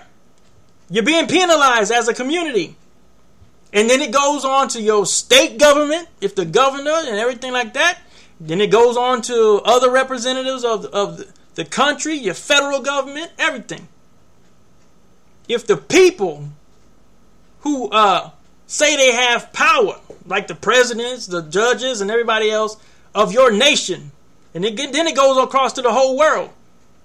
If people are not turning away, like I said now, United States of America covenant says religion is separate from state, or religion is separate from the national law and all this other kind of stuff. Those people who formed the United States government, they had that for a reason, because they didn't want people to be scripture policemen policing people and stuff like that back then. But that does not mean, there's nothing in the Bible that says God approves of people running the country and exclude his commandments. And we are coming into that one world order, whether we like it or not. I keep saying it, and I go back to that eclipse and these natural disasters. All these people, I don't care what color you are, what nation you are. I don't care if it's China, any place in Africa, all the 7 continents. You think, and listen to me, and I know it's going out. And I'm not disrespecting your authority at any point. But you must remember, it was God who put you in those positions. You get up in those positions, just like I just said to the pastors. You get up in that position and you start changing the message of salvation just so that you can keep people's praise. I'm gonna say that about a lot of actors and actresses. And and like I said, I don't condemn anybody. I love Stevie Wonder, but he's doing that. Him and a whole bunch of people doing the fundraising and everything like that. This is what I'm talking about, how we try to rebuild like Esau. And we try to sugarcoat our message because we are afraid. We're afraid of the people. We're afraid of what they're going to do. We Christians can get afraid. We Christian leaders can get afraid of something because we're human beings. No one wants to be treated, beat upside their head and all that kind. I don't want that either. But for the sake of Christ, if he's telling me to do something, none of the apostles got arrested because they was telling people how to make a 6-figure income from a penny. That's not what they got arrested for. That's not why they got kicked out of these towns and stuff like that.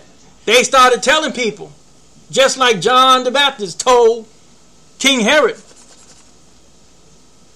John the Baptist told King Herod what? You know your brother's still alive. Right?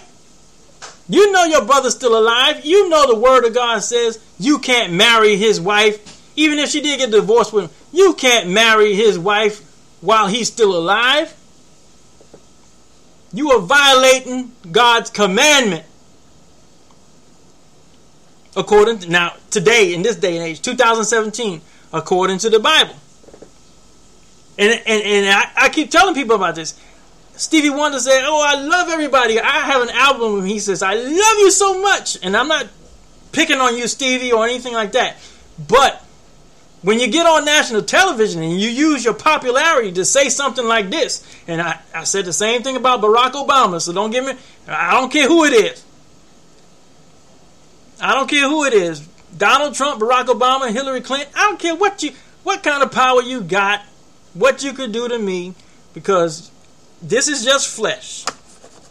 As long as on the day of judgment, when we all standing there before the Lord, when we all get to heaven, and we standing there before the Lord, and I'm standing alone before him, and he say, Daryl Pacheco, did you go teach the message that I told you to teach? I'm not going to sit up there and say, yeah, I did, lie and say, yeah, I did. No, I'm going to teach the message he told me to teach. Now, what I'm getting to is that, and not just Stevie Wonder, but it was just something that I heard on the news today, and it happened to be Stevie Wonder. It just so happened to be Stevie Wonder saying this. He is saying, we need to love. We need to do this. And then he threw in, and this is where the difference comes between being loved like God loves Jacob, or being rejected or hated like he hated Esau. Malachi chapter 2:17, he said, we need something to the effect of we need to just show love for one another, which is true. And I'm not going to, and no, I'm not saying, well, if you come across somebody in the disaster area and they happen to be homosexual or something, leave them there. No, yeah, of course you save their life. This is for all of our repentance. I'm not saying this stuff to condemn anybody. But when you make a statement like, well, even if they same gender, we just need to love and stuff like that, you're telling children and you're telling people it's okay, like Malachi chapter 17, you're causing the Lord to faint. You're telling people it's okay to go back after we fix all of this natural disaster and everything, and after we cleaned everything up and rebuilt this city. It's okay to go back to living that lifestyle. When we know the Holy Bible says it's not okay for any of us to be doing that.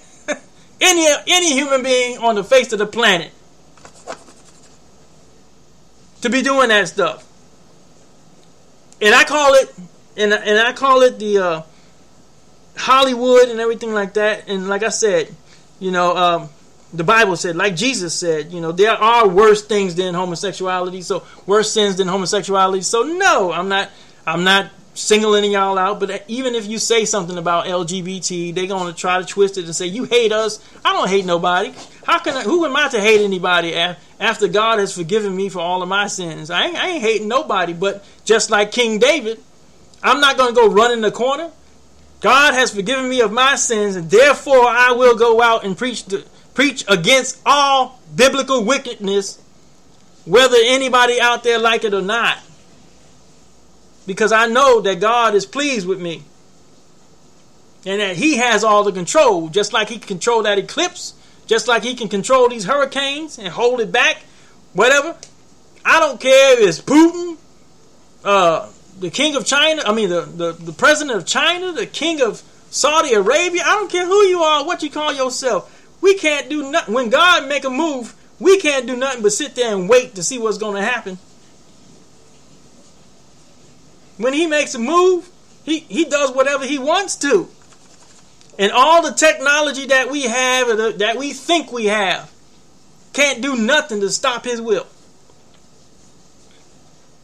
That's just it. And if that's just the case, the biggest problem that God has with humankind is that we listen to Satan like Adam and Eve did. You are the master of your fate. You control your destiny. We can do a lot of things because we were created in God's image, but he has the ultimate control over my life. You know? People say they're going to threaten me. I say, well, you know what? I mean, I've been held up at gunpoint before and everything like that. And I'm going to tell you right now, too. I was held up at gunpoint, and the Spirit of the Lord came one time. Told me just before it was going to happen. He told me, this person's about to hold you up at gunpoint, but don't worry because I'm with you. And I'm like, what? You know, and by the time I said what, the man held me up at gunpoint and everything. And all I could do, honestly, he was like, well, you know, he holding me up. I'm in a poor city. I ain't got a whole lot of money. You going to pull a gun on me like I got something? He was a crackhead. You know, like I got something. I began to tell him, you know what? I don't know what's going to happen in the future, but you know, but you don't need to be pulling a gun on a child of God like that. He was kind of shocked.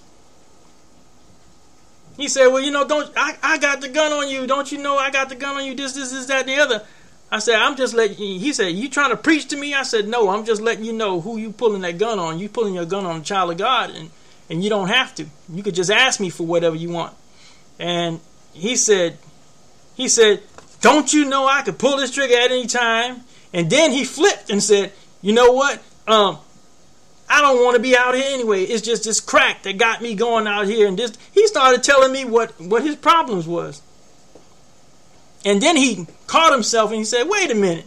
Why am I telling you this? All this, that, and the other. You know, who are you?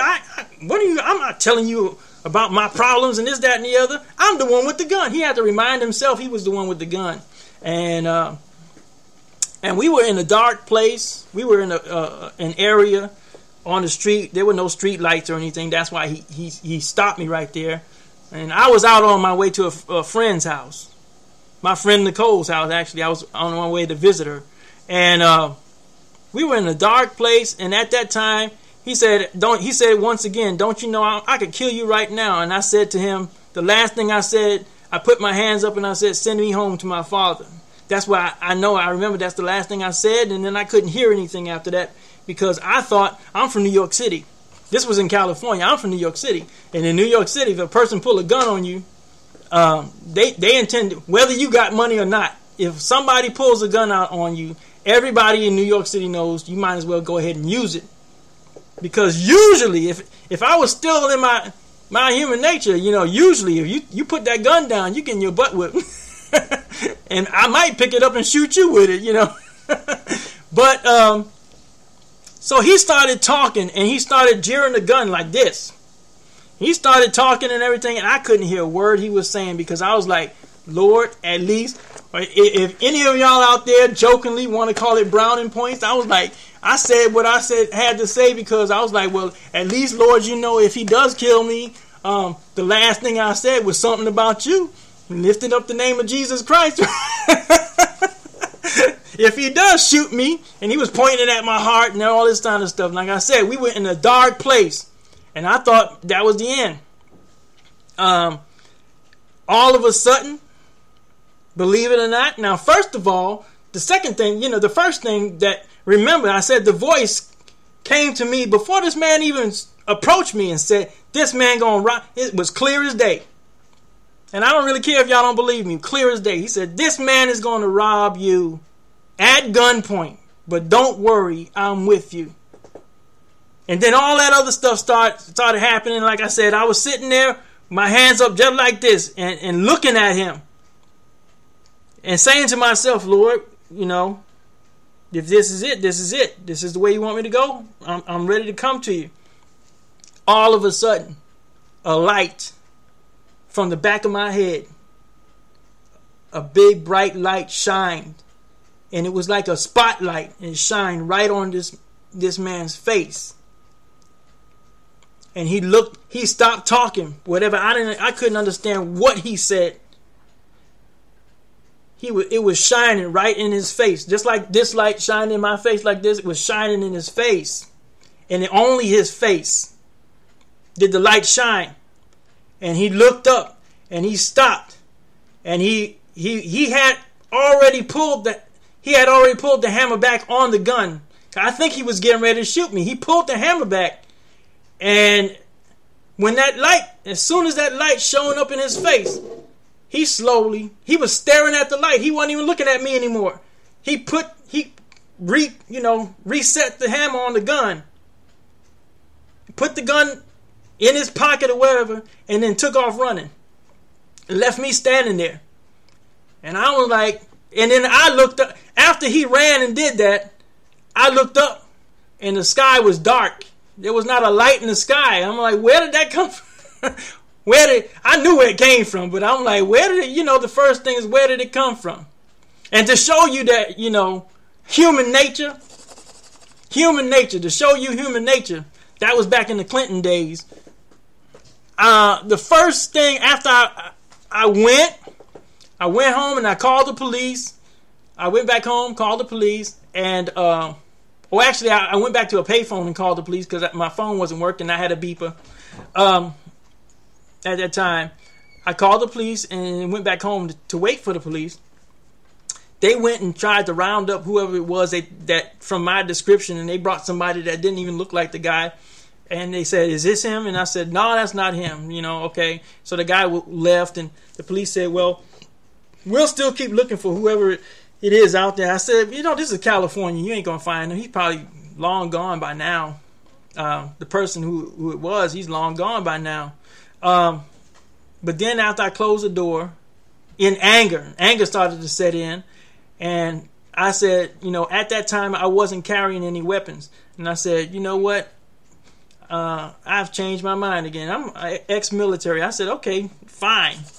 If that's the way things are going to be, I'm going to go. I went to a place called Traders and bought me a gun. I had to wait 15 days, Not accepting that the Lord took care of me in that situation, but human nature struck in. The first defense you want to do.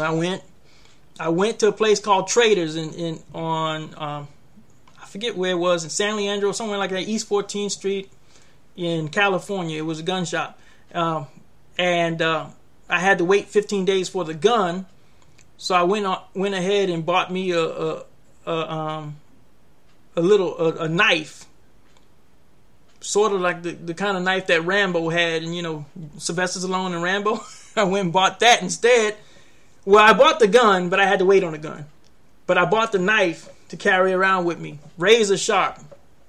And I would keep it in the holster and stuff, razor sharp, and I kept it concealed. Because I figured the next fool that rolled up on me, if it happened once, it might happen again. The next fool that rolled up on me at that time in my life, I was in my 20s, was going to get cut. And then when I finally did get my gun, he was going to get shot. He wanted to do something like that to me. Well, that was my human nature. Even though God took care of that situation, even though he took care of that situation for me, I still reacted like any other human being would, probably. I didn't react the way that a born-again person should. I glorified the Lord, but I didn't react that way. and it took a long time.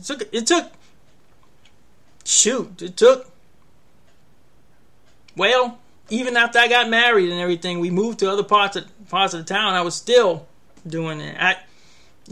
But it took some time. After my son was born and my son and daughter, then I got rid of the gun because I didn't want to be them finding it. You know how kids look for stuff. I didn't want them finding it,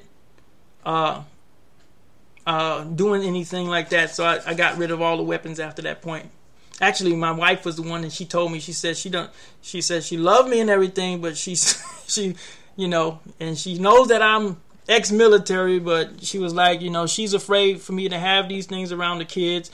And honestly enough, just like what happened, I should have been like, well, the Lord protected me. I know if anything does happen to me, it's only because He's going to allow it, because that is meant to be. So right? So, my kids are adults now and everything, but after that happened, I knew that if I had any weaponry or any self-defense things, it would have to be some things that neither I could harm myself by, or my kids, if they found it, they couldn't really harm themselves with it, So I just converted and kept weapons like that around. Anyway, so long story short, we all have moments and stuff of that nature, but to say now that sugarcoat the message and say, oh, we're not, or just leave it out, we're not going to talk about certain subjects or anything like that. We're going to preach. I want to preach love and charity and all this other kind of stuff, but I'm not calling people to repent, or that I'm worried about my life being taken, so I'm not going to. Or any other preacher, you worried about your life being taken, you worried about something like that, so you're not going to preach the truth. You're going to leave people in the dark. You're just going to preach enough for them to love you enough to want to give you all this money and set you on easy street financially, but you're not going to tell the truth. Turn away from this, turn away from that, turn away from this stuff. Why? And we're going to get to that, because this stuff is not allowed in the kingdom of heaven. And if you want to be in heaven, I don't care who you are, what color you are. If you want to be in heaven with Jesus instead of winding up in hell, you need to repent and turn away from it. I'm not condemning anybody. I don't hate nobody. I don't care what the sin is. If it's biblical sin, we need to turn away from it. Biblical sin. And that's what God is saying right here in Amos. It doesn't matter to Him if you're going to go to church faithfully. It doesn't matter if you pay your tithes faithfully. If when you get into your lonely place or in your private place, you go right back into participating in sinful activity that the Lord told us not to participate in. That doesn't matter. And yes, I'm going to tell you right now, if you're a Christian and you think you are saved, but you're still holding on to all of this stuff, that's questionable. You might be saved, but you're still reaping from the sinful things you're doing. Repent. Grow up. Get a strong relationship with Jesus Christ. You're building a relationship, personal relationship with Him. How can you have a strong relationship with Christ if you're still holding on to the things that He died for us to be able to let go of, be able to let Him wash it out of us? The Holy Spirit, the anointing of the Holy Spirit should be washing this stuff out of you. That's a false message to say, because Christ died on the cross for me and He nailed all sin to the cross, I can go back to living my sinful lifestyle. All right? Now, I'm going to show you a book that Apostle Paul wrote. Corinthians, 1 Corinthians. The letters of the 1 Corinthians. And I'm going to go 1 Corinthians chapter 1. Why did Paul even write this letter to the Corinthians? Why? Because just what I just said. The people of Corinth were Christians. They were born again. They felt that they were born again and everything like that. And they were some of the first people who thought, because Christ nailed all sin on the cross, I can continue to indulge in my sinful nature. And Paul begins to write to them all the first. You look at all the First Corinthians, and you can see exactly what I'm telling you. Paul has to write to them and tell them, hey, wait a minute. Yes, Jesus did die for you on the cross. He nailed all sin to the cross, but that's not so you can go back to sinning like a dog returning to his vomit or pig returning to the mud. And I'm just going to read. I encourage you to read all of Corinthians or study all of Corinthians, but I'm just going to read chapter 1 from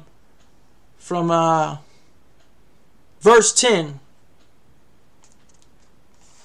Just verse 10 to verse, verse 17. But I encourage all of you to read the whole thing.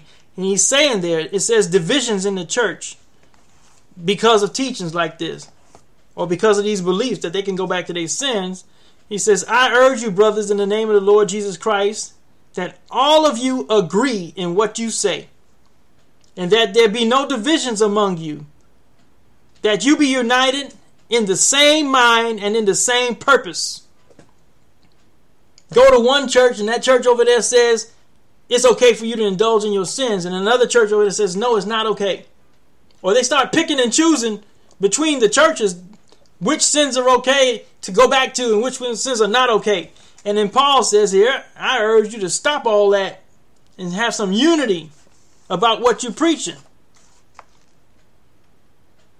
That you be united in the same mind and in the same purpose. For it has been reported to me about you, my brothers, by close people, that there are rivalries among you. I mean that each of you is saying, I belong to Paul, or I belong to Apollos, or I belong to Cephas, or I belong to Christ.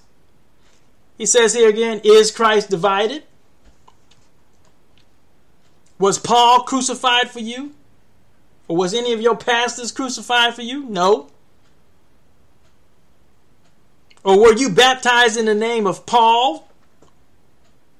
He says, I give thanks to God that I baptized none of you except Crispus and Gaius, so that no one can say you were baptized in my name. I baptized the household of Stephanus also. Beyond that, I do not know whether I baptized anyone else. For Christ did not send me to baptize, but to preach the gospel, the truth, and not with the wisdom of human eloquence. Oh, right there. Wisdom of human eloquence. What is he talking about? And well, we just talked about that. Everybody who says they are a preacher or pastor, but will not teach the real biblical truth and sugarcoat your message or avoid certain topics just so that you can keep the money coming in, just so you can keep the lights on in your church building and all that kind of stuff, not really caring whether a person is truly going to born again. If Jesus come back, they really going to go to heaven. Do you think you're going to get away with that? No, you're not going to get away with that either. But people do it, right? Anyway, he says with eloquence, so that the cross of Christ might not be emptied of its meaning. See, when we fail to tell the whole truth about repentance, and we fail to preach against the things that the Bible says we're supposed to be preaching against, or praying that people would come out, repent and come out of that activity so that they can be saved. It's not condemning. It's not fire and brimstone. We bringing forth what God told all of us through Jesus Christ. What Christ, if we want to really honor Jesus Christ, we must honor all of the commandments and ask him. Now, some of you are saying, well, you can't do all this stuff that God wants to do. Nobody's perfect. Not through your own strength. What did Jesus say? It's easier for for a camel to walk through the eye of the needle than it is for a rich man to enter heaven. And what did Peter and them say? Well, then who can be saved? And Jesus says to them, with man, this is impossible. But with God, what he's saying is, if you're trying to do it through your own human strength, it's impossible. But if you have the anointing of the Holy Spirit, it is possible. Because the Holy Spirit has entered you and is washing away all your sinful desires to the point where you could live that holy lifestyle that I was talking about. It's not going to happen all for everybody all instantly in one day. We are all born again works in progress. We're all bay whips. It happens for some of us by the grace of God. Hallelujah. It can happen for you overnight or in a blink of an eye. But for a lot of us, it happens over time. Which is another reason why I don't preach to condemn anybody. I preach because I know, although I don't deserve any forgiveness, Jesus forgave me. How can he forgive you from something? How can he forgive if sin isn't sin anymore? You have to offend somebody to be forgiven. How can he forgive you of your sins if people are teaching that sin is no longer sin? How can you be forgiven from that? If people are teaching that because Christ died for you, you can stay in your sinful nature, or he don't really mind if you indulge every once in a while, or whatever you saying, you telling yourself, if he don't mind, how can you be forgiven? Why would he even die on the cross? Why would he even go through the trouble of coming down here and dying for us and doing all that and redeeming us? That's mean buy you back from Satan. Doing all that stuff if sin is no longer sin. Like so many people are preaching right now. Or if they're not, like I said, if they're not preaching that sin is no longer sin, there's just to get more money in their church, there's whole topics they won't even touch on. And if they do touch on it, they'll go around it instead of directly tell you, just like John the Baptist directly told. He didn't care if he was going to get his head chopped off or whatever. He didn't know it. Probably didn't know he was going to get his head chopped off. But he knew his life was in God's hands. He didn't care about King Herod's status and all that kind of stuff. He spoke to him man on man. He spoke to him face to face. Said the only difference, you got royalty and I'm out here in the desert, in the River Jordan, dressed in rags. But the same God that leads you, that controls you, is the same God that controls me. And you ain't supposed to be with that woman, and your brother is still alive. Man, can you imagine that? How did his brother feel? How does his brother feel about that? They never said in the Bible, but can you think about that? Think about that in this day and age. What if I'm talking about every man, what if you marry someone,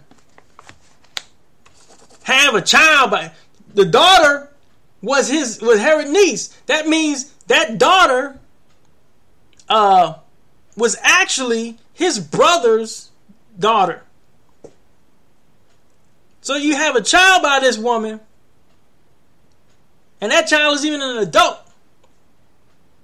And then this woman leaves you for your brother.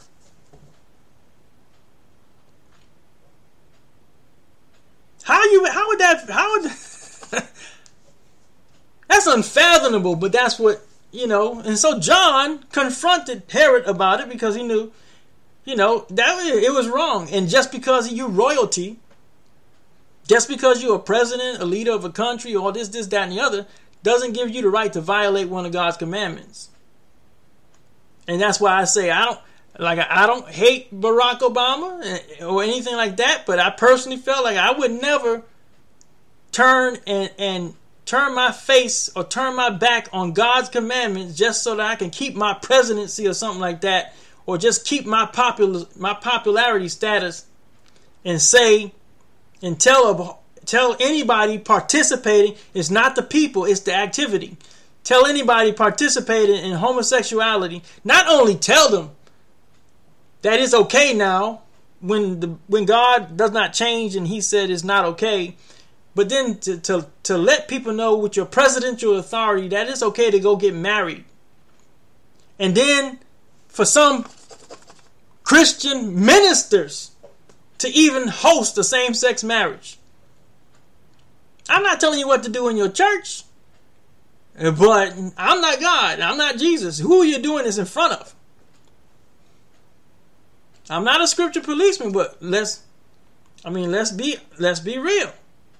If you know that homosexuality is an abomination before God, and you telling these people keep on doing this practice, participating in this, and God's going to forgive you and let you in heaven anyway, when he says in his word that he's not, you don't love those people.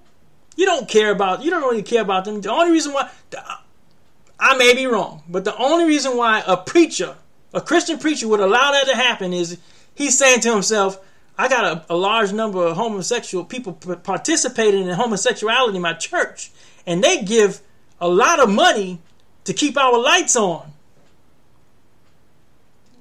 You know, I would rather support them in their homosexuality so I can keep the lights on in my church building than to obey God and tell them they need to repent and stop doing it.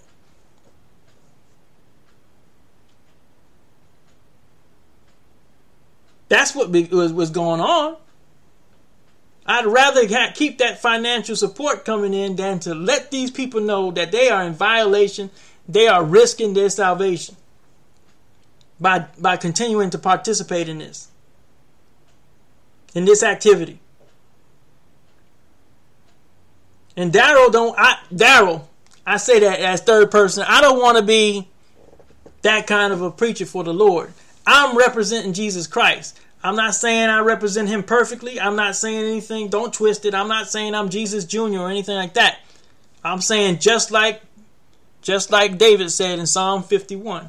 Forgive me for my wickedness. Forgive me for what I've done. And because you have forgiven me when I know I don't deserve forgiveness, I'm going to go out and I'm going to teach the people about wickedness. And I'm going to encourage the sinner to turn away from his sin, so that you can have more people in heaven and less people going off to hell with the devil in the final day. That should be more important than the amount of money that I receive. And so maybe that's why doing this platform, doing a for-profit platform, I'm not really dependent on people. I got a job. I work in a hospital. Hallelujah. That's the job that God gave me. I work in a hospital. I serve people. I try to serve people, and I try to do the best I can with all the patients that I work with. I'm not perfect, but I do the best I can. I do my best. I don't get in arguments with anybody. These are it's a veterans hospital. These are fellow military people. But you know what? The truth come out. Even if you were in the military, I'm gonna tell you something that's true. You know that sometimes people say some of the darndest things, and we as hospital staff, we need to service them anyway. We need to put away our personal feelings about what they say. I'm down here in the state of Tennessee, you know. We need to sometimes put away personal feelings and understand that even though this person might even be a racist, might say some terrible things about me, I'm still obligated to give him or her care. Irregardless of what comes out of their mouth, irregardless of how they treat me, I'm going to take care of you. I'm going to still do my job. You know? So anyway, I got a job, and thank you, Lord, and I'm trying to build this on the basis of business standards of what Congress and the law. I'm trying to obey the laws of the land, and I'm doing things this way. But I think now, you know, I'm thinking that that's probably why God called me to do it this way instead of become a non-profit organization. You know, I have a feeling that, you know, From what I know, I've studied nonprofit organizations, and I know that a lot of times, brothers and sisters who are pastors of churches and deacons and all of you, I'm not condemning you. I can see that you're concerned about keeping the doors open, and you're looking at it like, well, keep the doors open so that more people can be saved. Right. But kind of it's defeating the purpose. If you're not telling the true message of Christ, people aren't being saved anyway. They're still lost. If you're not telling people the truth, and if you're allowing something to go on in your church that should not be going on, and I encourage you to read the rest of the book of Corinthians, 1 Corinthians. And the Apostle Paul, he starts getting into all that stuff. And see, when you allow those things to happen, that, he says, the cross of Christ might not be emptied of its meaning or of its power. When we allow those things, we say Christians, and we see these people continuing to participate and say, I'm a Christian too, I'm born again too, and then the children are watching this and they're saying, well, what's the difference? And children, even cartoons, everything in the world that Satan has a hand in, encouraging children that you can do this, you can fornicate, you can get a divorce. And I spoke about that earlier. Yeah, people get divorced, and God's not going to strike you with lightning. But if you do get a divorce, it is wiser. I'm telling you, it is wiser to say, okay, I'm divorcing this person, or this person and we're getting a divorce, but now it's time for me to move my life into a life of celibacy unto Christ. I don't need to be trying to go find somebody else up to shack up with. Now, I'm not just saying that, but of course a lot of people are like, no, you can't tell me what to do. Hey, I'm not no scripture policeman, but I'm just telling you, I read to you Malachi, God said he hate divorce. He hate divorce. He said he hated. And then on that note, husbands, our commandment is that we supposed to be loving our wives. And then wives' commandment. I got to renege on that because I think I said back in the past that I didn't think it was a commandment. But it is a commandment. The Apostle Paul said there is a commandment that wives are supposed to be submissive to husbands and be silent in the church. That is a commandment. But like I said, can you accept that like the Roman soldier? But husbands, you're supposed to be loving your wives, not beating on your wives, not cheating on your wives. We supposed to be loving our wives. And if we don't know what it means to love the wife, don't ask the wife, ask Jesus. Ask the Holy Spirit to tell you what that means unto God to love your wife. And the reason why I say that is because we've all, men, women, here in the United States of America, we've been taught lies for so long, we don't know what's what. We don't know what it, most men admit it. You don't know what it means to love a woman the way God says she should be loved. And women, you don't know what it means to submit to a lot of us. We don't really know. Women, you don't really know what it means to be submissive to your husband as he submits himself to God. We don't really know what that means, and that's a struggle. That is an intermarital struggle that we have to pray about. And that's why we, husbands and wives, first have to even if we have a lot of disagreements, we have to, at the end of the day, forgive one another, because that's the only way a marriage is going to work. Because there's so much that we don't know, and that we have to pray and ask the Lord to teach us. That we're passing the right thing down on to our children and the next generation. So, I wanted to just remind you about Hebrews chapter 10, verse 26. And it says it again, about deliberately sinning after we learn what's wrong. And then I wanted to talk to y'all about Revelations chapter 1 to 3. Right there, that's when John the Revelator starts talking about churches, the cities and churches. And I said in my last video, and I say it again, instead of looking at it as cities, look at when he says like to the church of Laodicea or something like that, look at that as a spiritual ailment, a condition. What if Laodicea was a medical condition, like a spiritual medical condition, right? That's what I'm saying. Like, you know, when he says here, let me do the first one. Revelations chapter 2 to Ephesus, right? The church in Ephesus. What if Ephesus was a condition? Listen to what I'm saying here. It says, to the angel of the church in Ephesus, write this: the one who holds the 7 stars. I'm skipping. I know your works. Down to verse 2. I know your works and labor and your endurance, that you cannot tolerate the wicked. You have tested those who call themselves apostles, but are not, and discovered that they are impostors. Sounds interesting, doesn't it? Moreover, you have endurance. Sounds interesting, right? Moreover, you have endurance and have suffered for my name, and you have not grown weary. Yet, see, none of us are perfect. What if this is a condition of our spiritual relationship with Christ instead of a physical church back in the past? Yet I hold this against you. Here is where you have a problem that needs to be corrected. Yet I hold this against you. You have lost the love you had at first.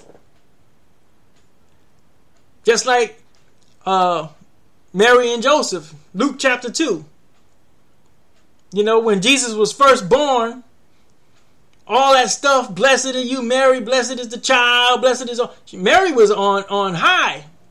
And then SpongeBob moment, 12 years later, something was going on in Mary and Joseph's life that they really didn't care where Jesus was. Okay, now, you read chapter 1 of Luke, and Mary is taking all of this in. Oh, I've given birth to the child, the son, to God's baby, and he speaks so highly of me to want to put his child in me, and Joseph is going to take care of him. He's a caretaker, and Joseph loved me anyway, even though, and he put faith, and he knows that the angel came to Joseph and told Joseph, don't divorce Mary because she's telling you the truth.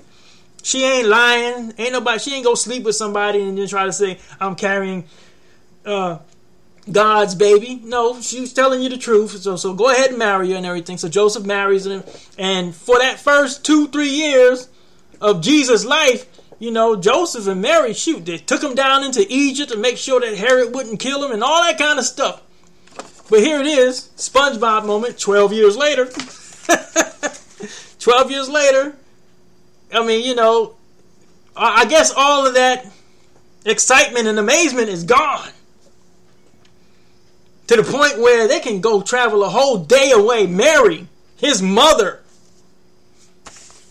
Y'all got kids. Some of y'all got kids. Kelly, you got kids. Your son, when your son was 12 years old, your children was 12 years old, I'm pretty sure not a breakfast, lunch, or dinner did not go by where you said, where my child at? My child need to eat or something, right? And here's Mary, the mother of Jesus, right? She's supposed to be the patriarch. The Roman Catholics like to say Hail Mary, even though she's not supposed to be hailed to. They Hail Mary, full of grace, and all that kind of stuff. And here is Mary, 12 years later, after giving birth to Jesus and all that kind of stuff. She let a whole day go by without even concerning herself whether he had eaten breakfast, lunch, or dinner. But I'm not dogging Mary or anything. I'm just saying, of course, she's the mother of the patriarch of Jesus Christ, and blessed is she. But if it can happen to Mary and Joseph, where they a whole day away, then they had to travel another whole day back. It took them a whole day running around the streets of Jerusalem before the light went on and they said, he might be in the church. They forgot he was God's baby. And the last place they went to look for him, took a whole nother day, was church. They went looking for him in all other kind of areas of Jerusalem except for the church building. And then when they got to him, they're the parents. Then when they're the guardians, they're the parents, right?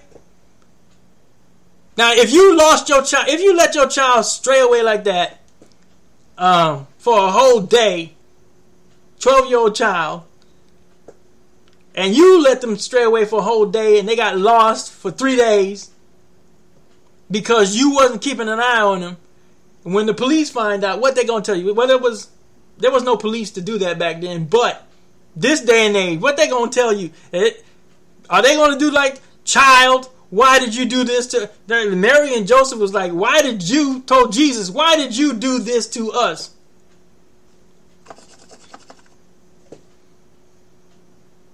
Instead of saying the truth, we were wrong because we didn't even care to see where you were, especially a mother.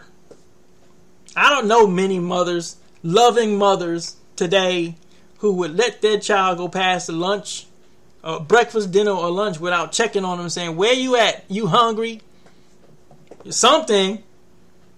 I don't know, somebody would leave it up to the other relatives. I don't care. Who are these other relatives? We thought he was amongst the relatives. Well, you should have went and checked. Did a head count, something? Left him in that city. Left the 12-year-old boy in that city.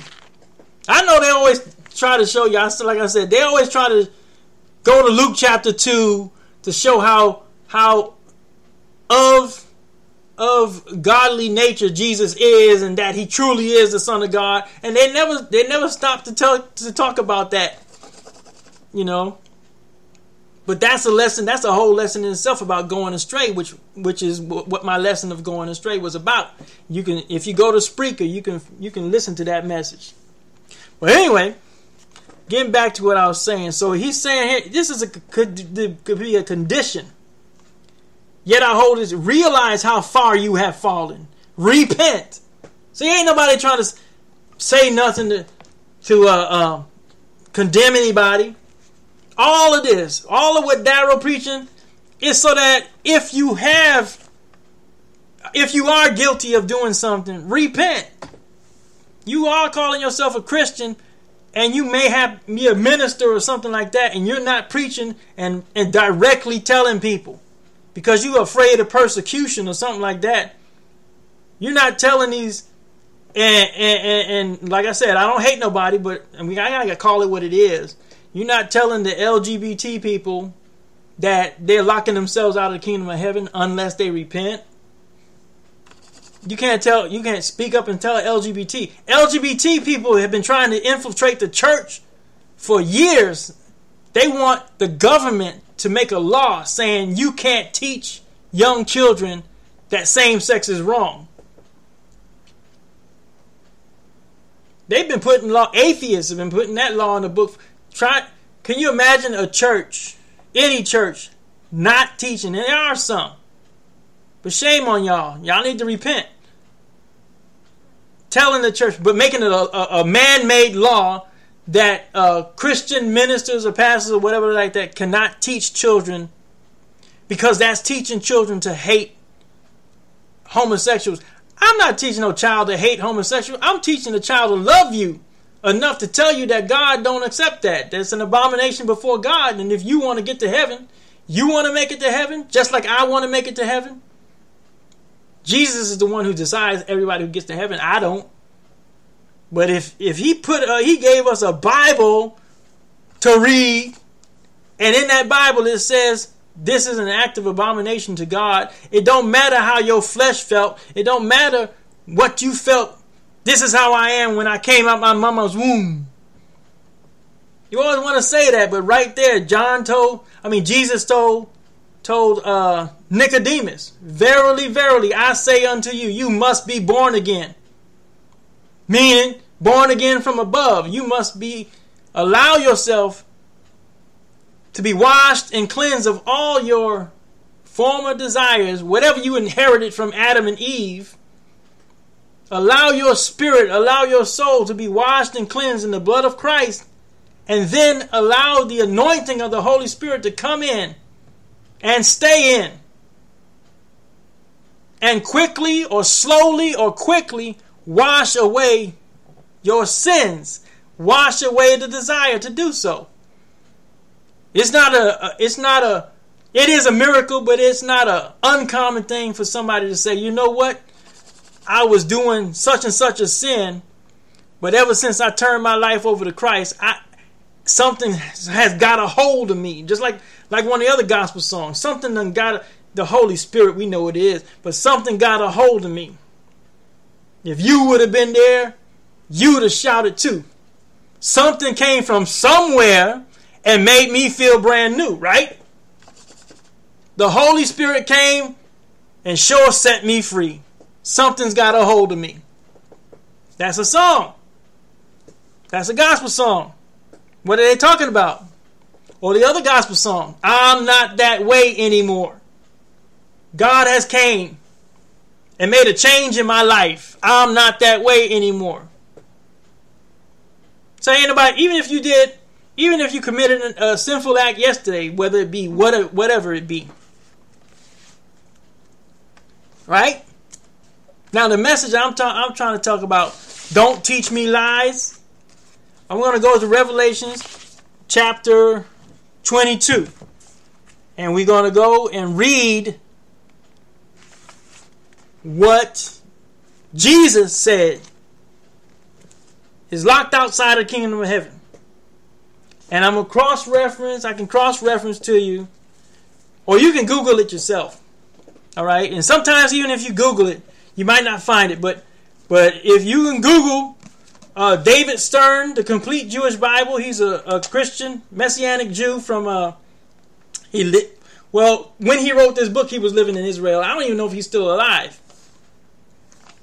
But in his book, in his version of the Bible, is where I found in Revelations 22, where it says dogs.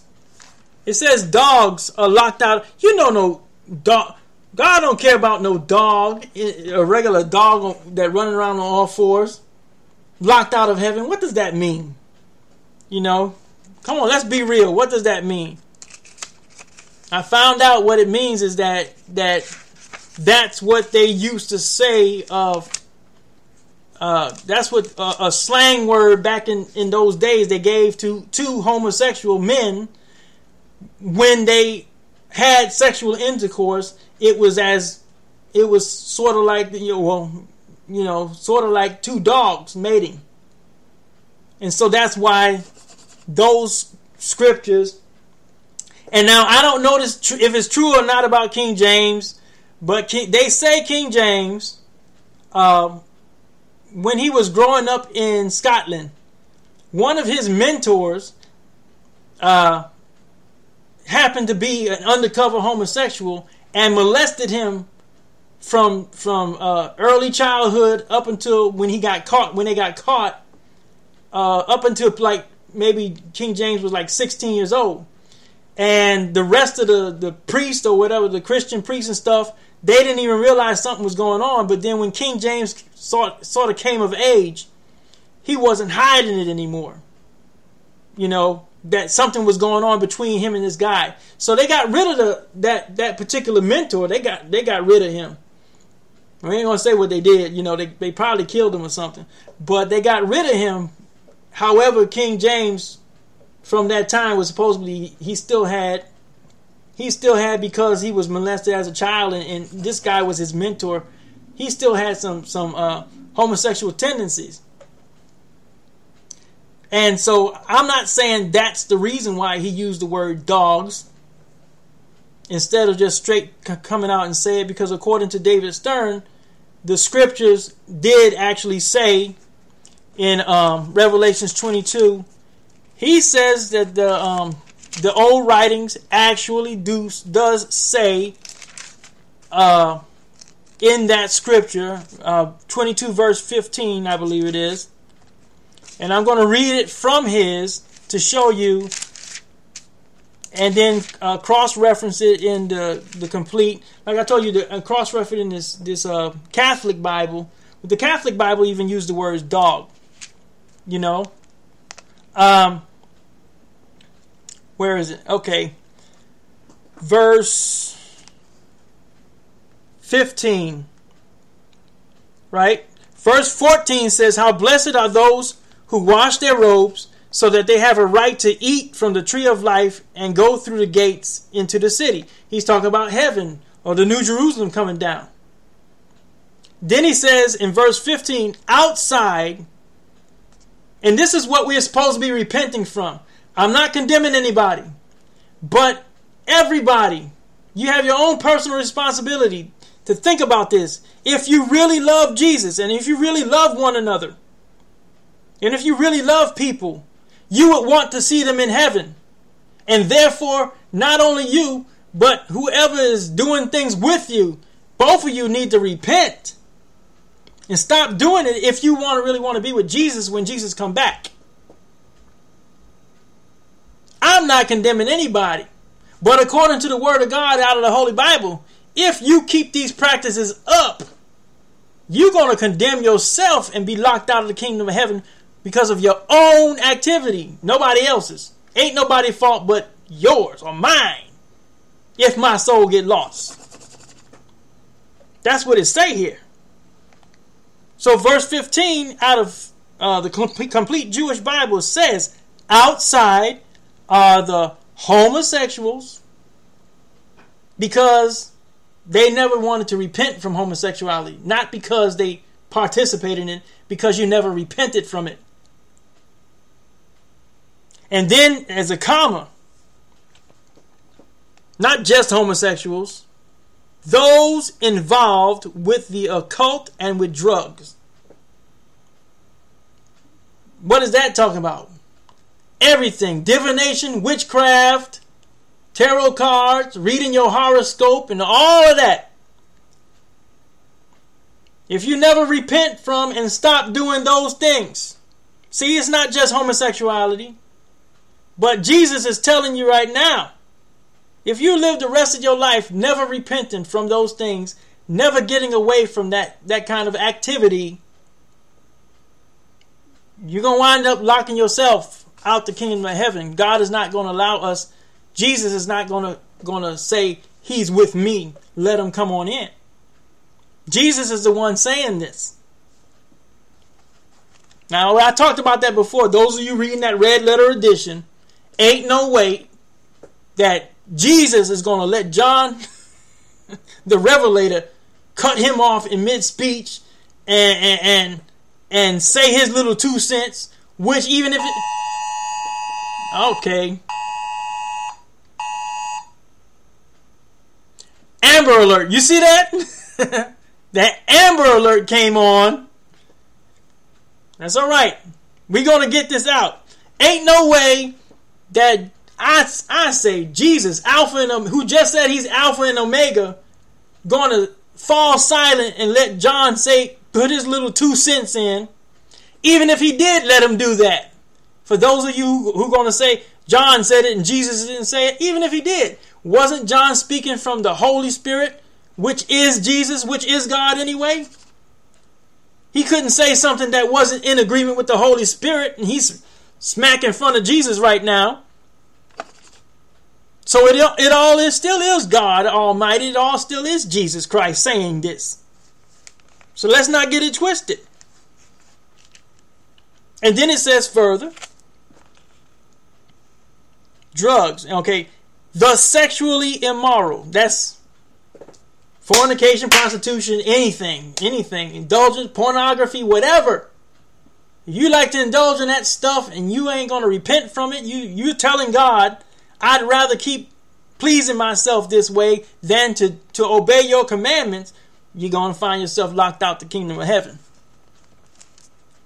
Not because God hates you, not because of the color of your skin, none of that. Because you chose, you, the individual, or I, if it's me, I chose, or we chose, we human beings chose, I don't care what country you in, part of the world you in, We chose not to repent. All right? Sexually immoral, murderers. That's spiritual murderers and physical murderers. Criticizing, bullying people and all that kind of stuff. Murdering people's spirit out of envy. Starting wars and rumors of wars. Killing somebody off of material things. Obviously. Murderers. That's murdering. A lot of murder goes on. In God's eyes, it's murder. People try to justify it. We went to war. We went to this. Why are you fighting? You fighting with people. Back then in the day, they fought with people to steal their stuff because they didn't want. They'd rather go kill somebody else and take what they did instead of build their own. That's what wars. That's what starts wars in the first place, right? Or you don't have it and you see them people over there with it. So you're going to go pick up a rock or something and knock them over the head and kill them. Cain killed Abel for what? For what he thought he could take what Abel had and God would be pleased. That's what wars come from. Murder. Same thing. Now, idol worshipers. Back to Acts chapter 16, verse 16. Everybody on the face of the planet that would rather say Jesus Christ is only one way of many ways to get to the same place, according to the Holy Bible, according to Revelations right here, when Christ comes back, everybody who joined that bandwagon, you're going to be locked out the kingdom of heaven unless you repent. Unless you repent.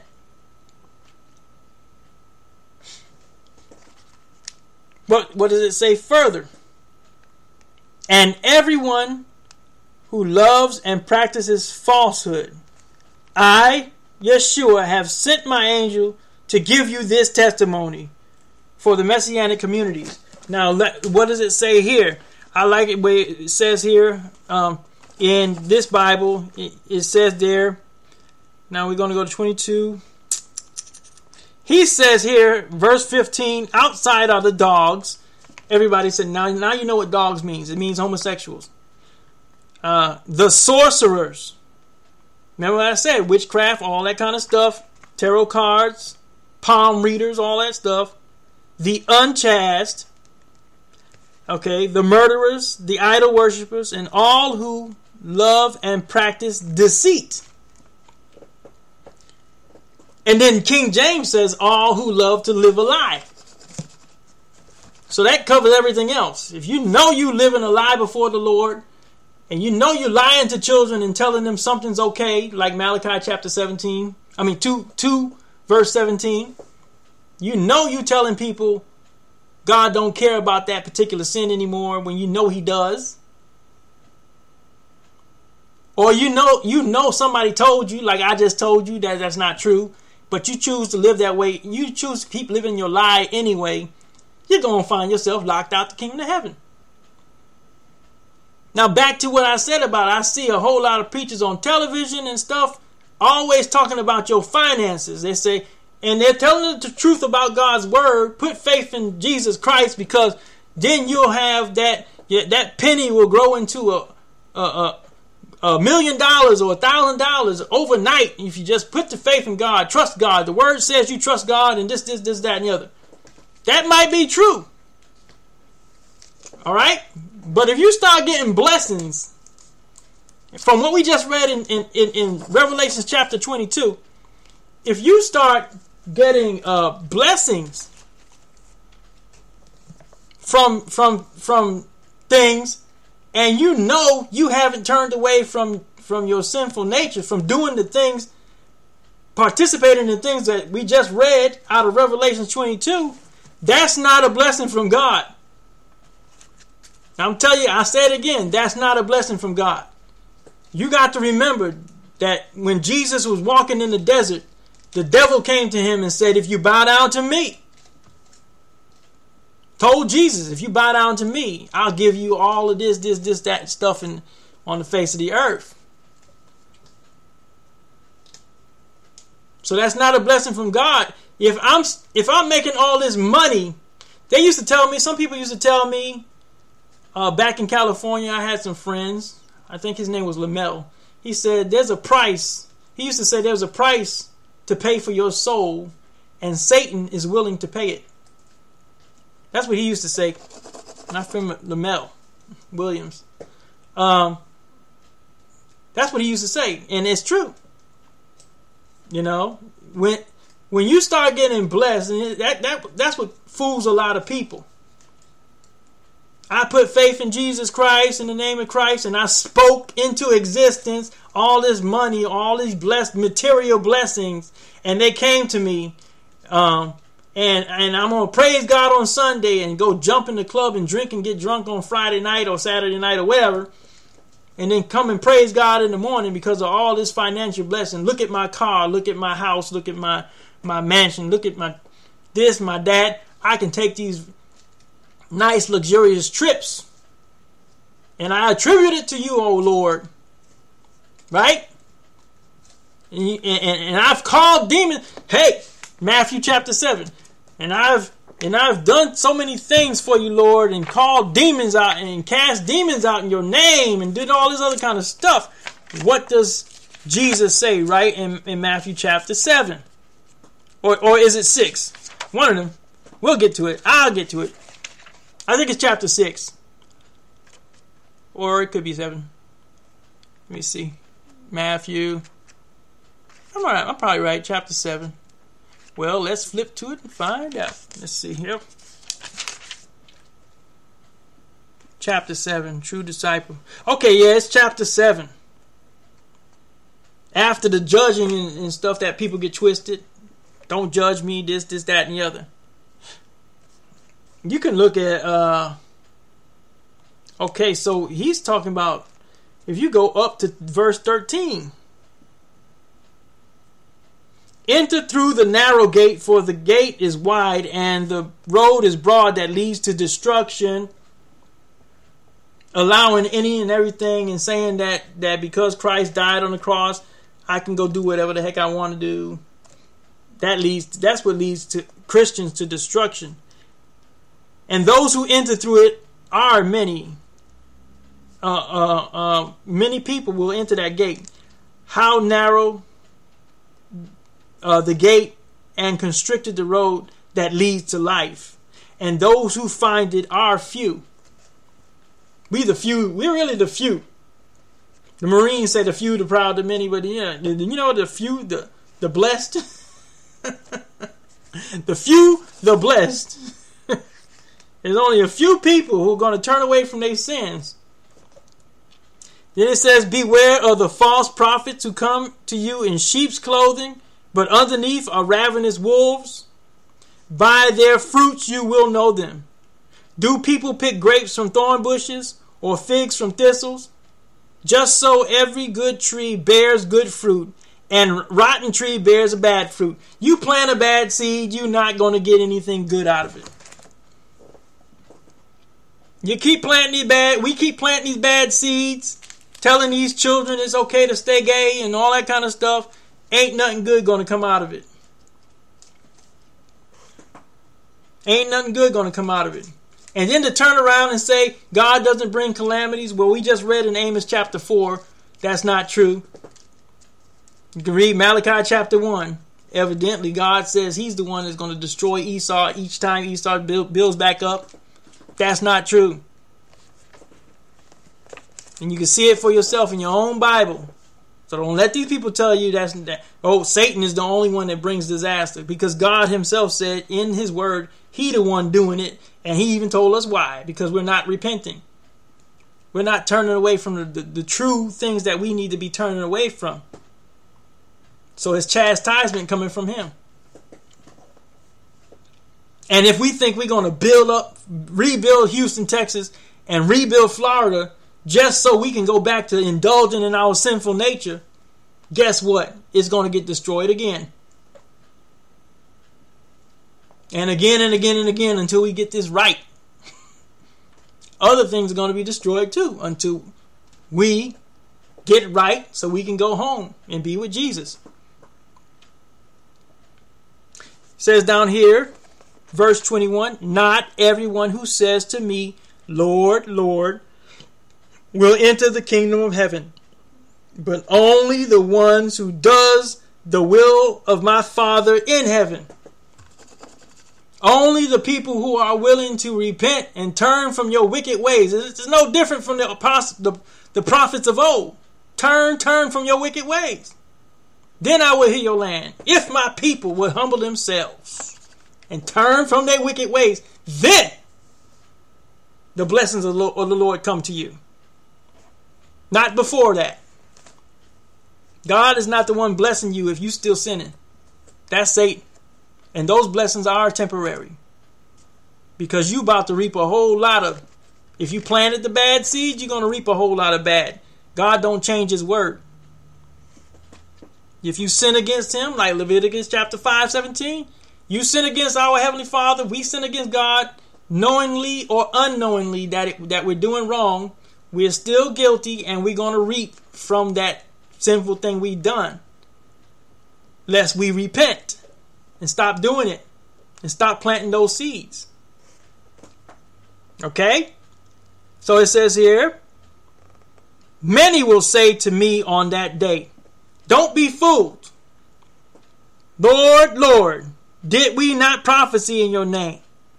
Did we not speak things into existence? Be careful about that. You can speak something into existence. I ain't seen nothing in the Bible yet saying speaking anything to existence. But you be careful about what you speak into existence. Because 99% of the time, those people who tell you that, they're telling you you're going to speak something material into existence. If you want a nice fancy house with a picket fence, just speak it into existence and it'll be.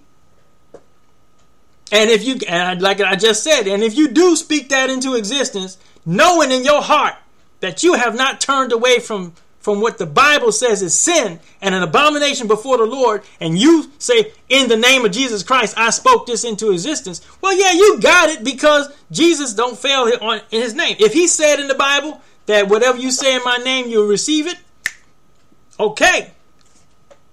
That's what these people did.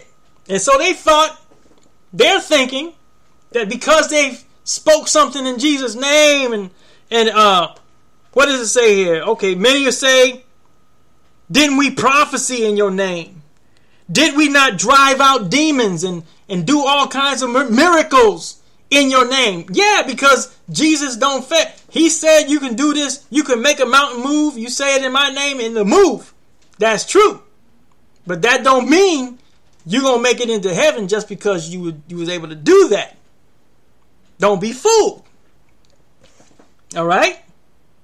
Did we not drive out demons in your name? Did we not do mighty deeds in your name? Did we not speak a whole bunch of stuff in existence?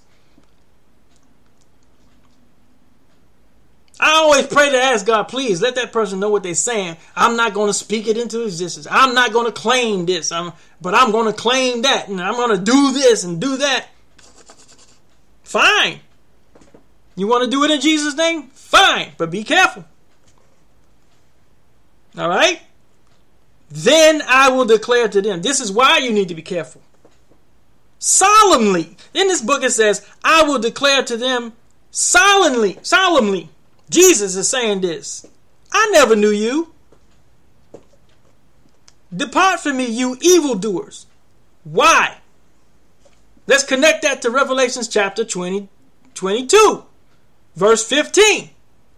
Why did Jesus say this? Because even though these people did all of this, Christians, or they believe they're Christians, in Jesus' name, in their heart, they know they never stopped participating in homosexuality.